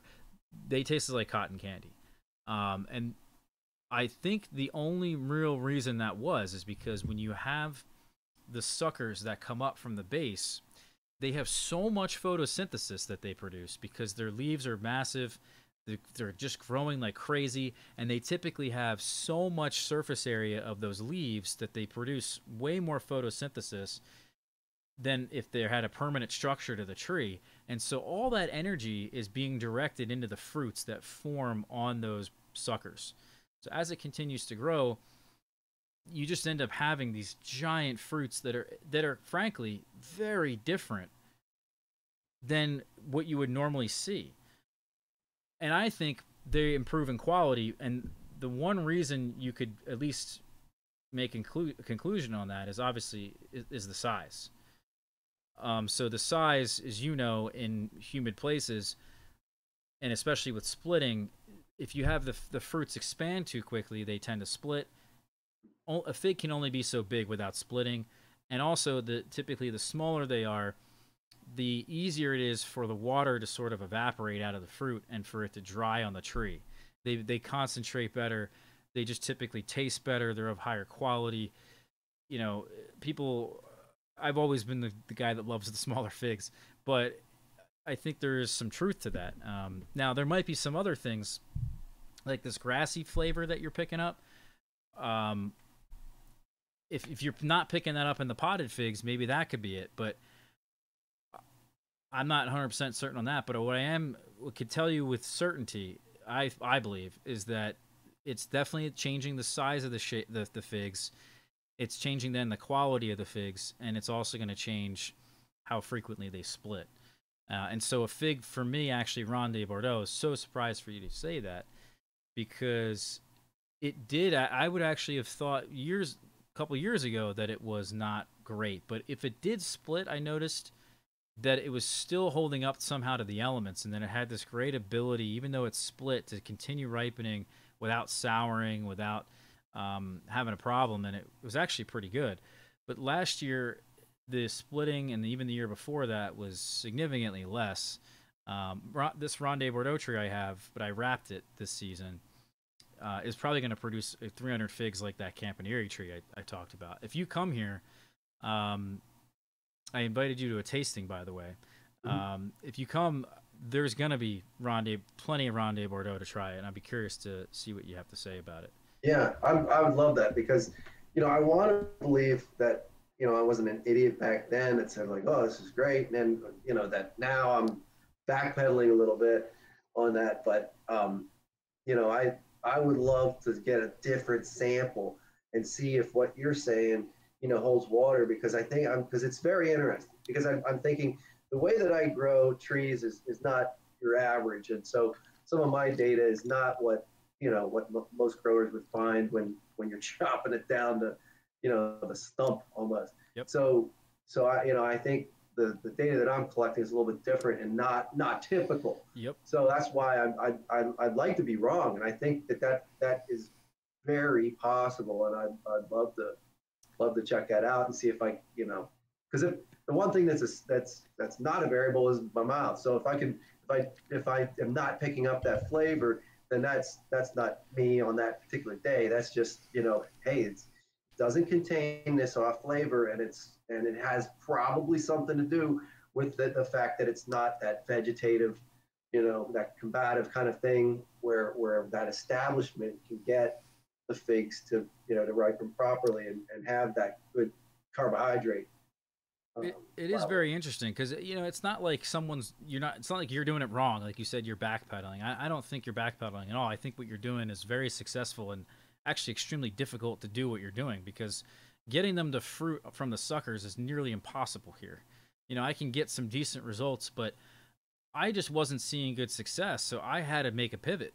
Just because my yard, I know your yard, you got light pretty much sun up to sun down, and that's a big difference right there in actually getting the suckers to fruit, in my opinion, at least. Yeah, because mine's late. Like when people are saying, "Oh, I'm getting figs," and I say, "Well, I'm not yet." Yeah, you're not. How are you not? It's like, well, mine have been starting from. I mean, it's not like we're starting on even base here. I'm at a disadvantage, and I know that. And like sometimes just because I'm a scientist, that's I gotta not do that on a few just to see that variation. And I'll tell you something with the one that I did was I pruned my rockaway. I had a smaller rockaway that was in the front yard that I didn't prune, and like I was getting production. I'm like, man, I wish I didn't have to cut mine to the stump. Yeah. Because I wish I wasn't so greedy because the flavor, because I mean those rockaways were great. They ripened early. Mm-hmm. They beat that, like in the Northeast it seems like we have this period of time, and it's usually late August to sometime in September where we'll get the remnants of a hurricane or at least like some really heavy rain. Yep. And if you can ripen before that happens, they can be tremendous. And then you got to wait till that dry out process before they get good again. Because I know for restaurant quality, like I'll sample it, and if it's insipid because just like a tomato, like we've had this rain, it just drowns out the flavor. I won't bring it. I'd rather people not get a bad opinion. That's what kills me, by the way, about when people are like, when I meet the very rare person and they're like, yeah, you grow figs? Oh, I don't like figs. And I'm like, no, I'm not talking about fig Newtons. And they're like, no, I'm not talking about fig Newtons either. I'm talking about fresh figs. I'm like, you got them at Whole Foods, didn't you? Yeah. You got them from California, didn't you? Yeah. Well, that's when they're not picking them at the right time. I don't want them to have a bad experience, because if they have a bad experience and they like with my figs, then they're never going to eat a fig again. And so I don't want to ruin it like Whole Foods is ruining it. I don't want to ruin it like some of these places that just they'll pick super early because they're like, well, I don't want the fig to spoil. Well, that's not good either. But when you're picking them way early, when they've got sap coming, off the tops of them, when you're picking them, then you're not going to have a good experience. Bro. Yeah, I mean, the model's broken, isn't it? I mean, it's basically the fig could be like the next avocado. It's so close to being the next avocado if they would just do it right. If someone would actually grow the figs, you get them locally, and you taste them right off the tree, you would just lose your mind. You're like, I gotta have an avocado every day, you know. Right. Yeah, because like the one chef, he's like, I like your figs. They're delicious, but they're a little wrinkly. And I'm like, yep, yep, they're gonna be because I'm not bringing ones that aren't. You know, I'm not bringing ones that are super hard and Yeah. insipid. You in order to get the good experience, I always say like if you think it's ripe, you want to pick it, wait, Hmm. wait another day, wait another day, and it's just like the incredible flavors that appear that were not there, that will not be there if you pick them, when they're ripe. Um, it's that development of complexity is night and day, and appearance isn't everything. It really is worth the wait. I'm so glad that you encourage people to just to create that. I think you may have coined it as a hang time Uh-huh. because it really is like it's so important. It's like don't wait for color change. Color change is that's part of it, but it's not done. You Right. know. Yeah, it is the most important characteristic any fig variety can have in this climate, in any humid climate. I find if the fig is just hanging on the tree too long, something's gonna happen. The hurricane's gonna come in, the rain's gonna come in. You're gonna lose that quality. Um, just to go back a little bit to what you were saying about the Ronde Bordeaux and how the figs are ripening later. That somebody was saying, "Oh, you're getting figs now. I've been getting figs or whatever." I think it's the same exact thing. Again, like you said, they're coming up from the base and they're just producing later. Um, by preserving those apical and lateral buds, it's just magic. It's just amazing why they can even just fruit earlier because of that. Yeah, I would love to. You know, I've been to your place before. I have really never invited almost anybody here, even though I make so many videos and whatnot. But it'd be cool if you can come by and we could obviously exchange thoughts on different things. But what I do want to say is that the whole process of chopping these trees down every year is such an awesome thing. It's hard to go away from that. Because I mean, I don't know about you, Bill, but I sell about 1,500 cuttings every year, and I'm sure you're selling quite a bit to different people. I know you have a sale every year. I mean, you got the fig tree sale right now that's going on. It's hard to like go away from that. What I've decided to do, just to throw this at you a little bit, is I'll cut all the suckers and all the other growth down except for one, and then that one I'll protect, and then that becomes the tree, and it becomes actually a rather small, slow-growing tree. The trick is from there getting the suckers to continue growing, even though there's this dominance, and that can be difficult. And I'm kind of sorting through that right now, but I think that hybrid method is probably the way to go.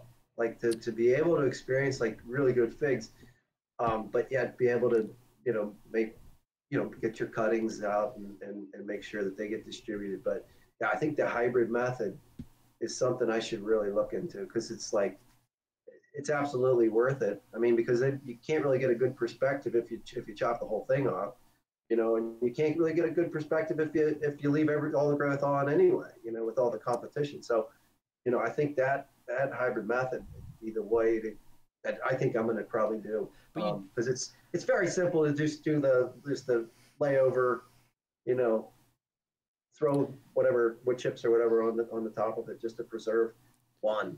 right. Yeah. Exactly. You don't even have to preserve something really tall. That was the other realization I had. This happened last year where I was like, I had two suckers from an LSU Huye tree that were about a foot and a half tall. They were really thin, and they survived the wintertime somehow. I was like, how did these little suckers survive? I was just blown away. I was like, there's no way they're lignified that well.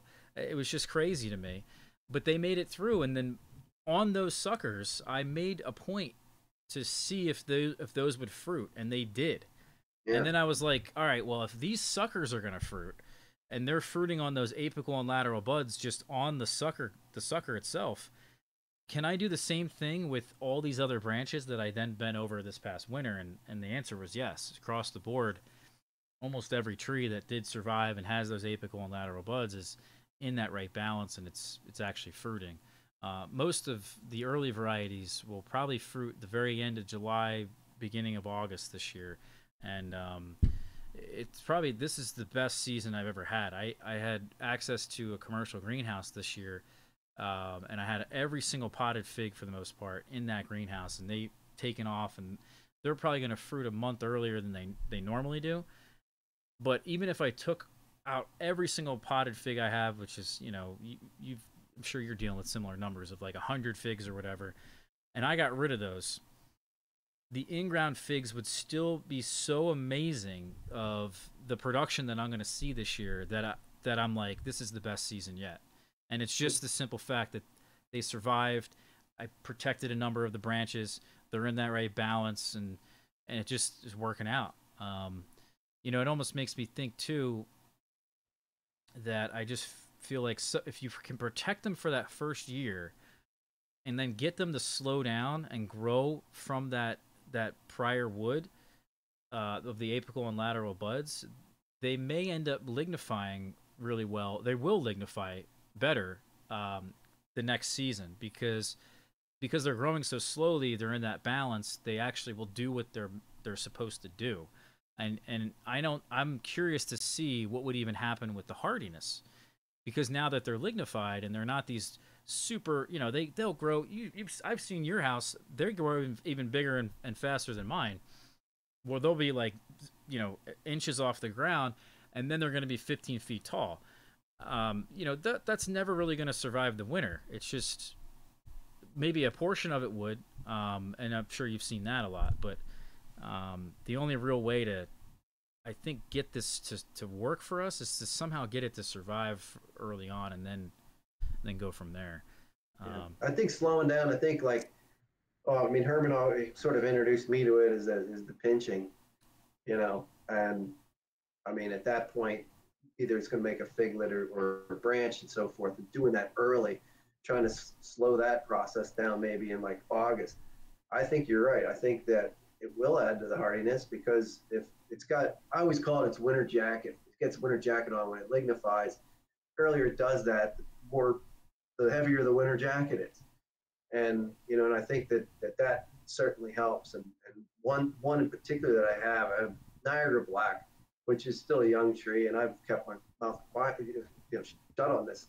But I mean, I have it in a non-ideal, spot, and it's an LDA variant, obviously. I mean, I've got Nordland, and I've got Pellegrino, of all fairly similar, DNA, and this, for whatever reason, it's a slow grower, and that slow growing, I'm telling you, I mean, it's got figlets on it already, and I can't say that about any of mine yet. I mean, they're getting close, but like that is about, it's super far ahead, and it has less dieback, and it's a younger tree. So why would that be?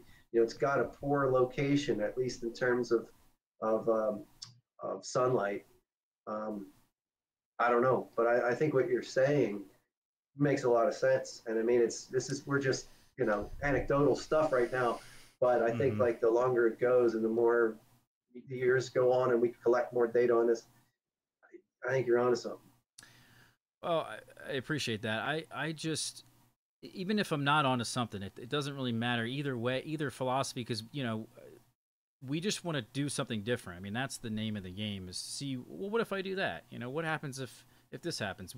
We're not doing these super scientific experiments, and we don't ever really know for sure. But at the end of the day, even what you're doing, or even what I did for many years of cutting them back from 10-foot tall trees to almost nothing, and then selling those cuttings, it's a great thing to do. And a lot of people want these cuttings, and by the way, they're great cuttings. Those cuttings that are from those suckers, man, they make such great cuttings. They always root. People love them. They're thick. Yeah. I mean, I think that thickness thing can't be understated, because I believe that those skinny cuttings, some people like them. I mean, some people, and they shoot out fast. I don't disagree. Like their dormancy time is short, and you're waiting forever on those logs. But when those logs take off, and they will, and by the way, it's hard to rot them out. Yep. because they're a little more resistant. They can take that a little bit more. But I much prefer like a nice like magic marker size, cutting, or even a little bigger, knowing that it's full of energy. Mm-hmm. And and those suckers that come out, I mean, they're vigorous. Like, so why wouldn't they, right? Like, why wouldn't they do real well? They want to survive. Like, I always think of that, this as we train big trees and so forth. I know if you don't stress them out, like if you don't pinch, if you don't do any of that stuff, why does it need to make fruit? It's fine. It can grow vegetatively. It's less energy. It's like what you're when you cause, just like when you callus them, or when you score, they get to cause that, you're causing stress. When you do the same thing with air layering, you're causing stress. It has to start throwing out roots because it wants to survive. So I always think that those like spindly little ones, there's not much energy in them. There's not a lot of stress. And stressing figs out, especially as cuttings, when you restrict that water, they have to find it. Like, you keep them nice and wet, and they're like, oh, they want to be, they kill them with kindness, kind of thing. Like, I feel like you really want there to be stress. If there's no stress, there's no hormonal response. Totally agree. Totally agree. I mean, and there's even that stress that's from when they're fruiting. Obviously, there's less water. They're going to taste better. I mean, that was the Mm-hmm. whole thing with that plot I have out in the front. Um, something else just for food for thought is that I'm even gonna keep pruning some trees. I may even just have I planted trees in the ground just so I can prune them. Like I got some trees that I'm gonna dedicate. Oh, these are for fruiting, and then these are for actually just taking cuttings, like we just talked about.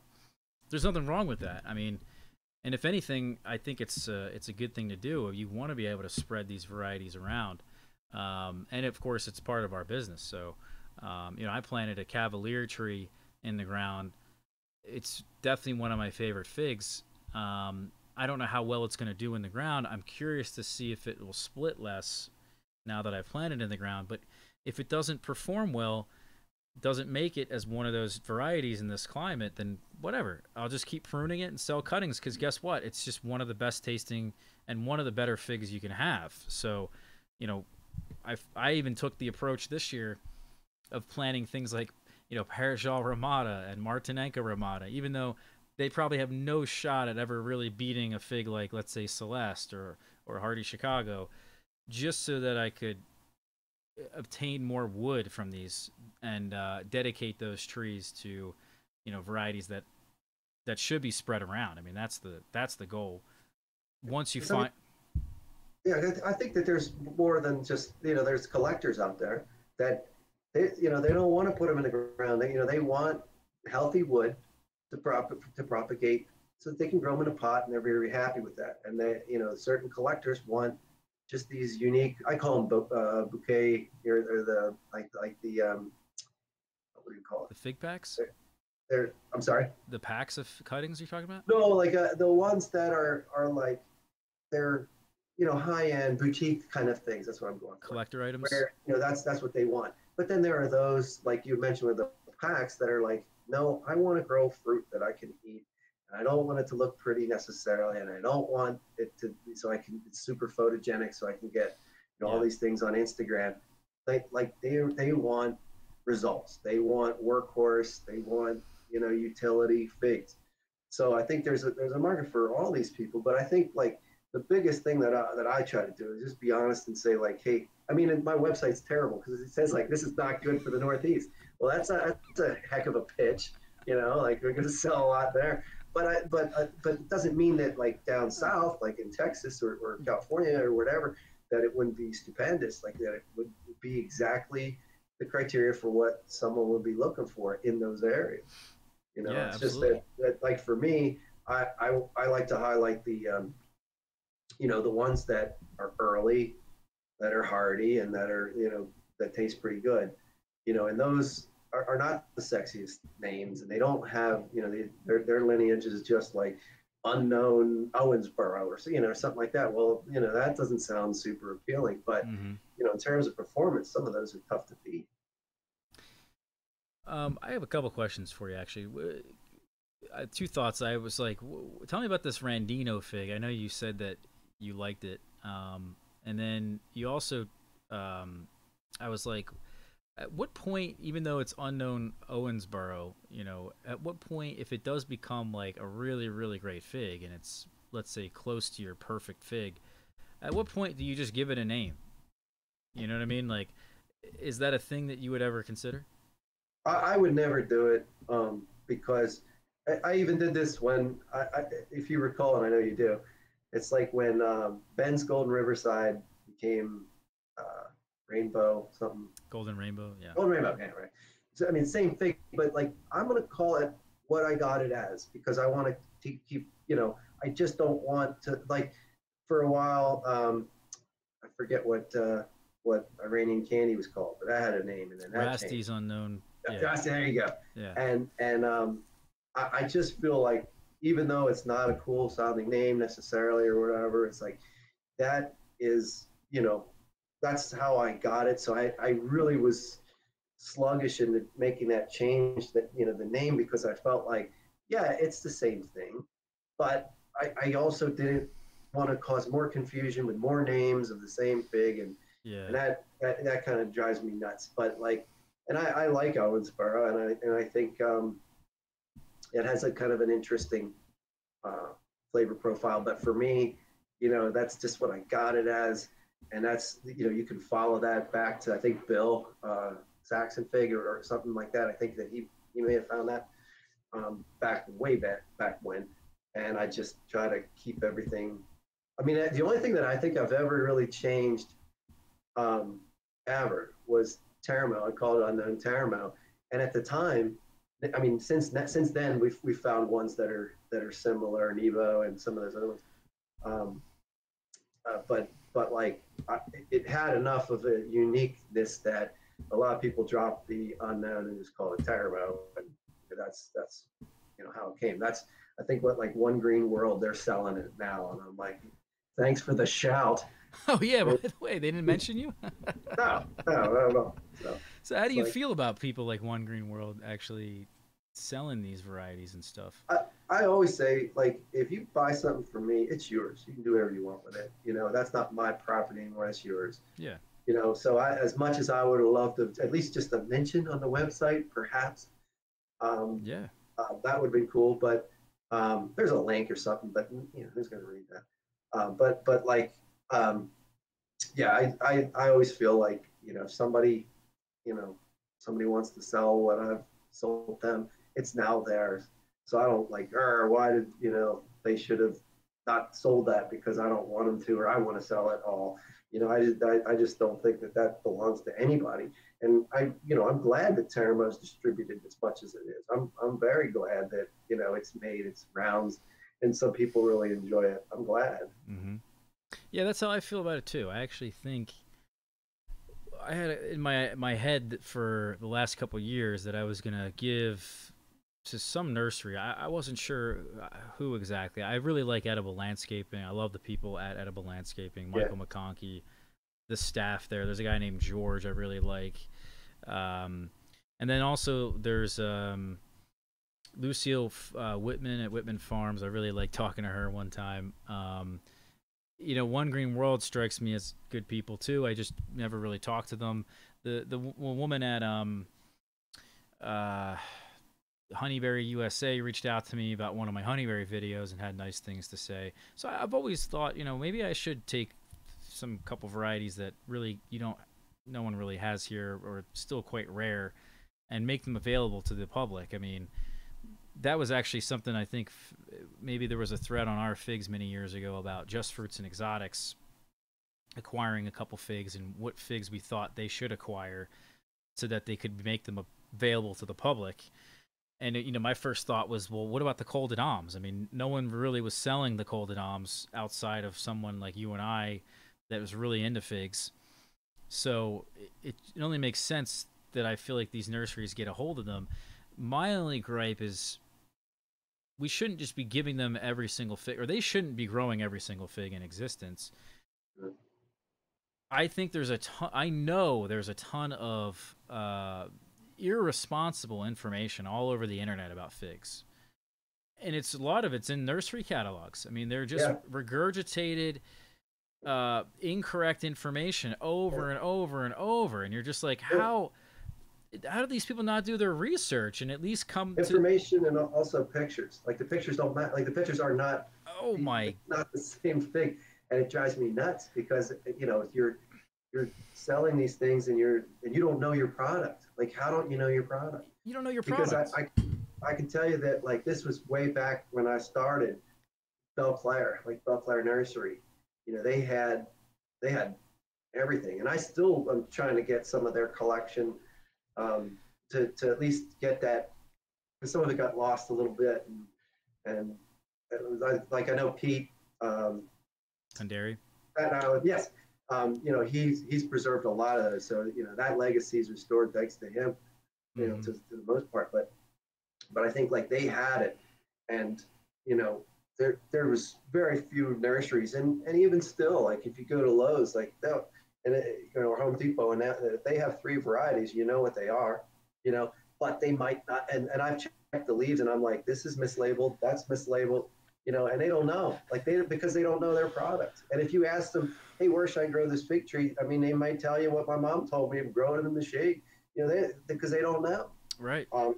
Like this is a niche market what we're dealing with. This is a niche fruit that is blowing up, thank goodness, and is gaining a lot of popularity. It's a lot of popularity, and uh, the TV Food Network, and I mean they're using fig. Put them There's in like more and skin more products. recipes out there using figs, fresh figs and preserved. Just they're getting to be a very versatile addition to a lot of dishes that they never were before.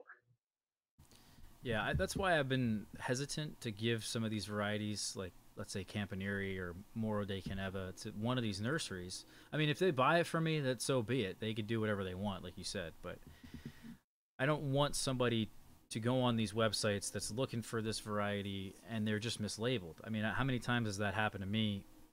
Plenty of times. Even from my favorite nursery item of landscaping, it happens.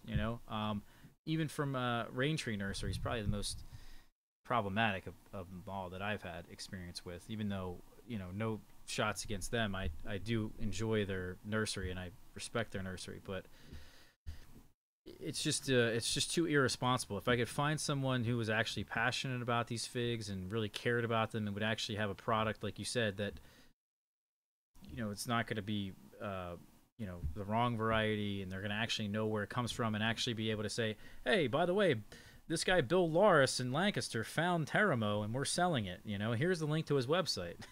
Yeah.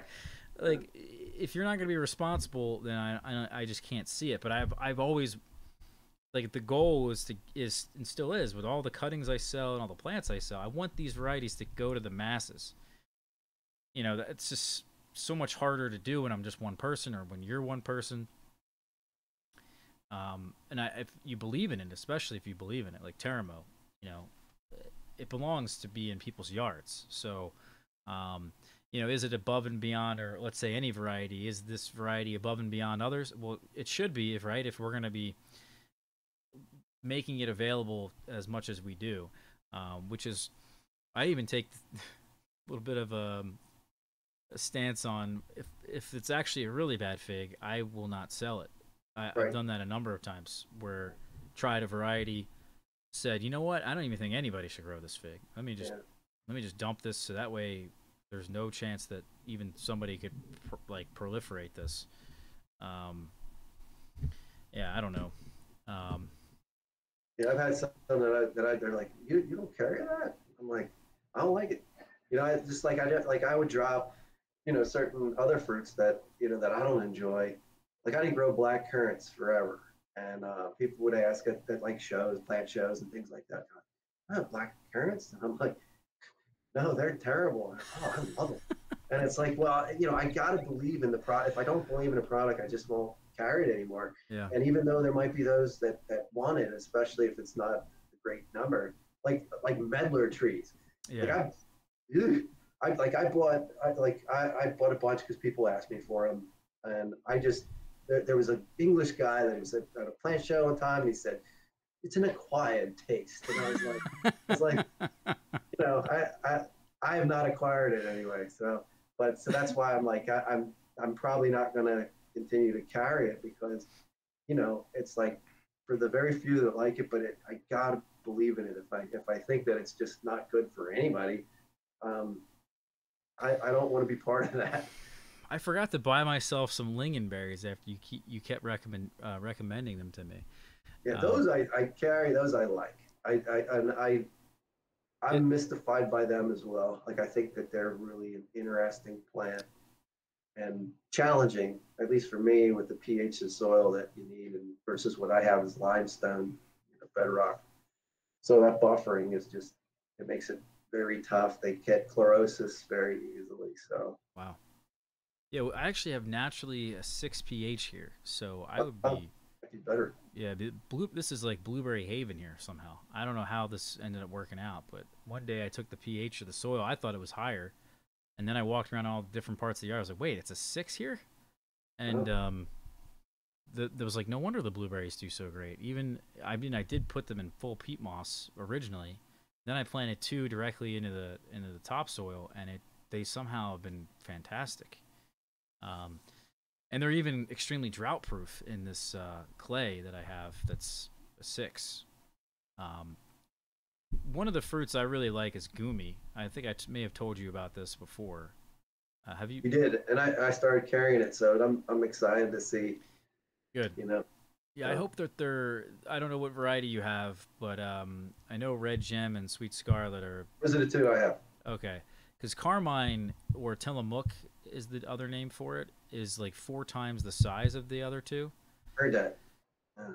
I don't know if they taste up to par. Like, is the other one is Carmine 4 times the size and tastes better? I don't Yeah. remember. I don't remember because I grew Sweet Scarlet and the other one Red Gem, and then fruited them all roughly at the same in the same year, and then got rid of the other two because I was like, wait a second, this one's just it makes so much more sense. But if you can't find Carmine, which is like nearly impossible to find it, people ask me Yeah. all the time. They were asking me too, and they're like well, they call it Tillamook, which I didn't know it by that.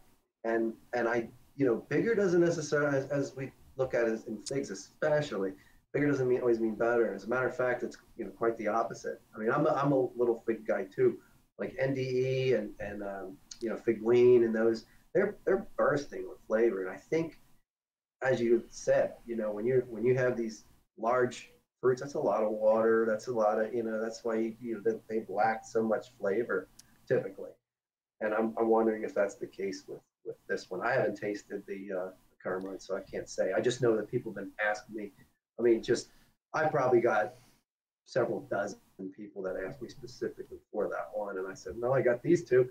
They're like, no, no, I want a big gumi, but I'm like, well, why do you want a big gumi if it? I mean, I'm assuming what if it doesn't taste as well? Mm-hmm. Like, I'd rather have these little ones that are enjoyable, than something that is flavorless. I think they know that based on I've done so many videos now on it, Bill. I think they know that I really, really love it. But yeah, again, I think if you want the Gumi experience, just grow. You could probably get away with growing any of them. I'm very curious to see if I could plant some seedlings and see what comes up. I don't know how to even germinate them or what the process is to get that to happen. But it's like the fruit that's the closest thing to wine that you can eat. Hmm. I don't know if you've experienced that with yours, but they have this lasting flavor in your mouth, even a mouth feel that's like 5 to 10 minutes after you eat them. And wine doesn't even last that long, even a great wine. So I personally think they're amazing. They're ripening right now, which is why I brought them up. But there's another plant called the autumn olive that they're related to. Yeah, Have you ever tried any of those? I am not. I heard that they're invasive. I don't know that. But I grew in the same family. Those nitrogen fixers. I grew like sea buckthorn and sea berry, and they spread. all over the place. Oh, And really? to eradicate them is so I stopped growing them. Also because I didn't like the flavor of them. Like they're an orange berry. You know, they look cool. Love the foliage, like those olive types. You know, with that nice bluish kind of gray, powdery. You know, foliage. It's attractive. But I don't. I just heard some bad things about the autumn olive, so I Mhm. didn't grow it. So I know the autumn olive's invasive. I think they even consider gumi invasive. Is that But right? I'm not 100% on that. But someone accused me in one of the videos, and I was like, you know what? I don't care if it is invasive because I've never even seen one pop up. Like I would love it. I would love it if one of these goomies just. I'm trying to propagate these things for like years. Give me another one. And I think it just comes down to the birds don't really eat the seed. They can't. It's such a big seed. Now, if the autumn olive, they're eating the autumn olive seeds, and the seeds are smaller, and then they poop them out, and then that's how they're germinating. Then I could easily see that, and I know they are invasive in the wild. But does that mean I shouldn't plant it? Because what if I just protect it? I put a net around it as soon as the fruits turn red, or really at that time of the year in the autumn, the birds are gone. They're not really eating anything anyway. They're just doing something else. And so if I net it, the birds don't get to it. Is it going to be invasive? If I just spit a seed on the ground, is it invasive? Mhm. I don't know how it works. Anyway, I'm interested to try it because the guy at Burnt Ridge Nursery, I forget his name. Michael Dolan, I think his name is. He's great. If you've ever seen any of his videos, he's got a great YouTube channel that is just to the point, simple, and he's got great information. But he talks about the autumn olive, and he convinced me to try one called Ruby.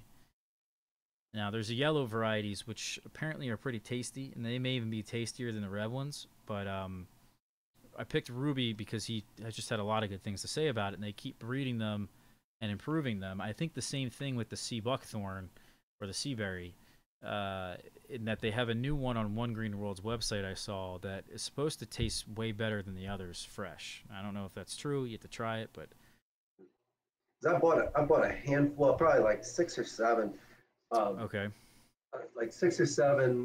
trademarked varieties. So I'm assuming, when you trademark something, you're assuming that you're getting something that's better quality. And I didn't find that to be the case. Yeah, I mean that's the thing though. I feel like patents, and in the world of figs, like Little Miss Figgy. Do we really need a Little Miss Figgy plant?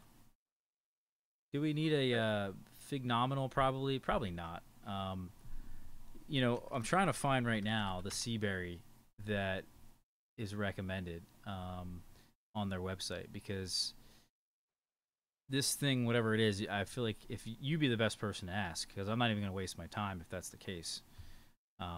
They have 25 different sea berry varieties on One Green Yeah, World. yeah. I mean, like it's incredible. Like they got like orange energy, orange power. There's a lot of them are either like Ukrainian, um, Russian, like that. I guess it's more popular over there. So, what are some of the other fruits that tell me besides like you know, the um, the lingonberry? What are some of the other ones that you think people ought to look into? Uh, Jujube for Oh, sure. oh, really? Yeah, I had kind of a bad season last year, it was so bad that I was like, I know how good they can be, like, and I've had them, but I think just like for me anyway, a lot of the fall figs were drowned out with a lot of rain and not needing some cool temperatures, and I felt like the jujubes didn't have a lot of flavor. It's uncharacteristic of what they typically are. Because Hmm. I have like some friends that are also growing jujube and have longer than I have, just because it's more of their culture, and super popular. And so, they come and they taste mine and they're like, yeah, that's not good. That's and Really? I know like I've had really really good ones before too. Like and I attribute it to the weather. I have to because I'm used to the standard being up here and from those same trees, so I know they're capable. Um, are you growing? What variety are you growing? Oh, I have honey jar, Lee, Shanxi Lee. And are One you I eating them just fresh or dried? fresh. Oh, I okay. really like them. I really like them that Wow, way. Um, interesting. I mean, I think I grow some Asian pear, which I think are some of my tops. Like Yeah. their Shinseki. Shinseki is my favorite. Hmm. I mean, that's I bring that to school and everybody just devours it, and they're just like, how can we buy this fruit from you? And I'm like, you can just have it, it's what I brought it here for.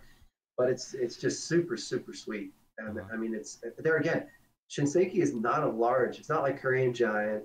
This thing is a relatively small one, which drives a lot of people off and be like, well, I want a big fruit. It's like, well, why? Because there's nothing sweeter that I challenge anybody to find like apple, pear, whatever that's sweeter than Shinseki. I'll have to Like try it. I don't think I've it's grown like that one. honey. It's like Yeah, honey. I have a Chojoro that tastes like honey. Actually, I think it tasted like cotton candy a couple of years ago.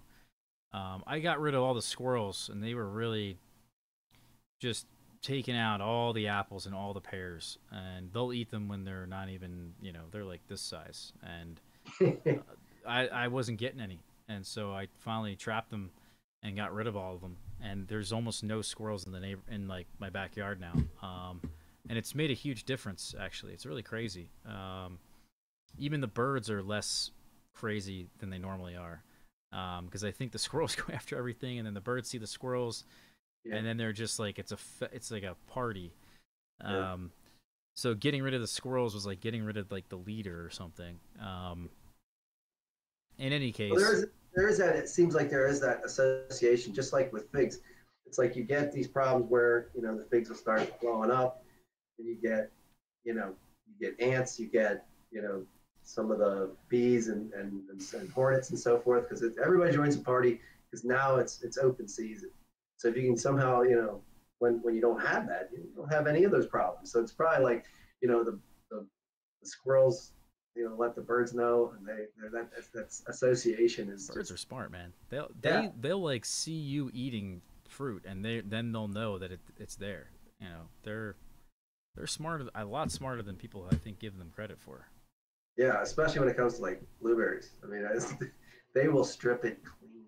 Like Mm-hmm. I've had more trouble with birds than anything, whether it's netted or unnetted. Like they'll still, if unless you have it, where you have a pretty good berth around the bush, like they'll go right through. They'll stick their beak in there. Sometimes they get caught, but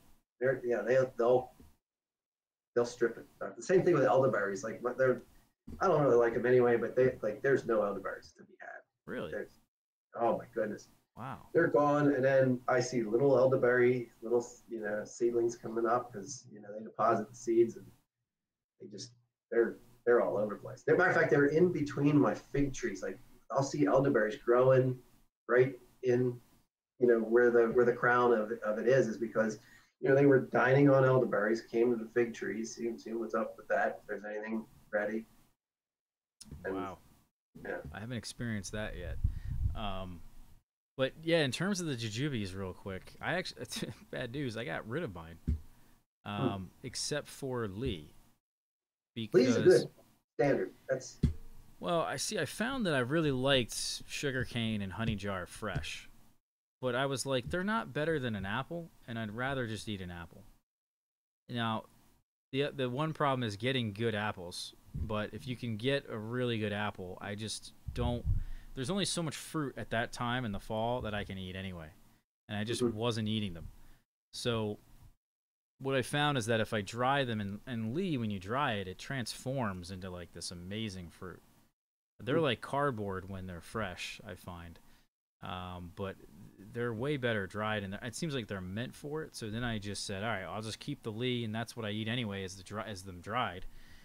So then I'll just eat them throughout the wintertime, and then that way I have jujubes. So hmm.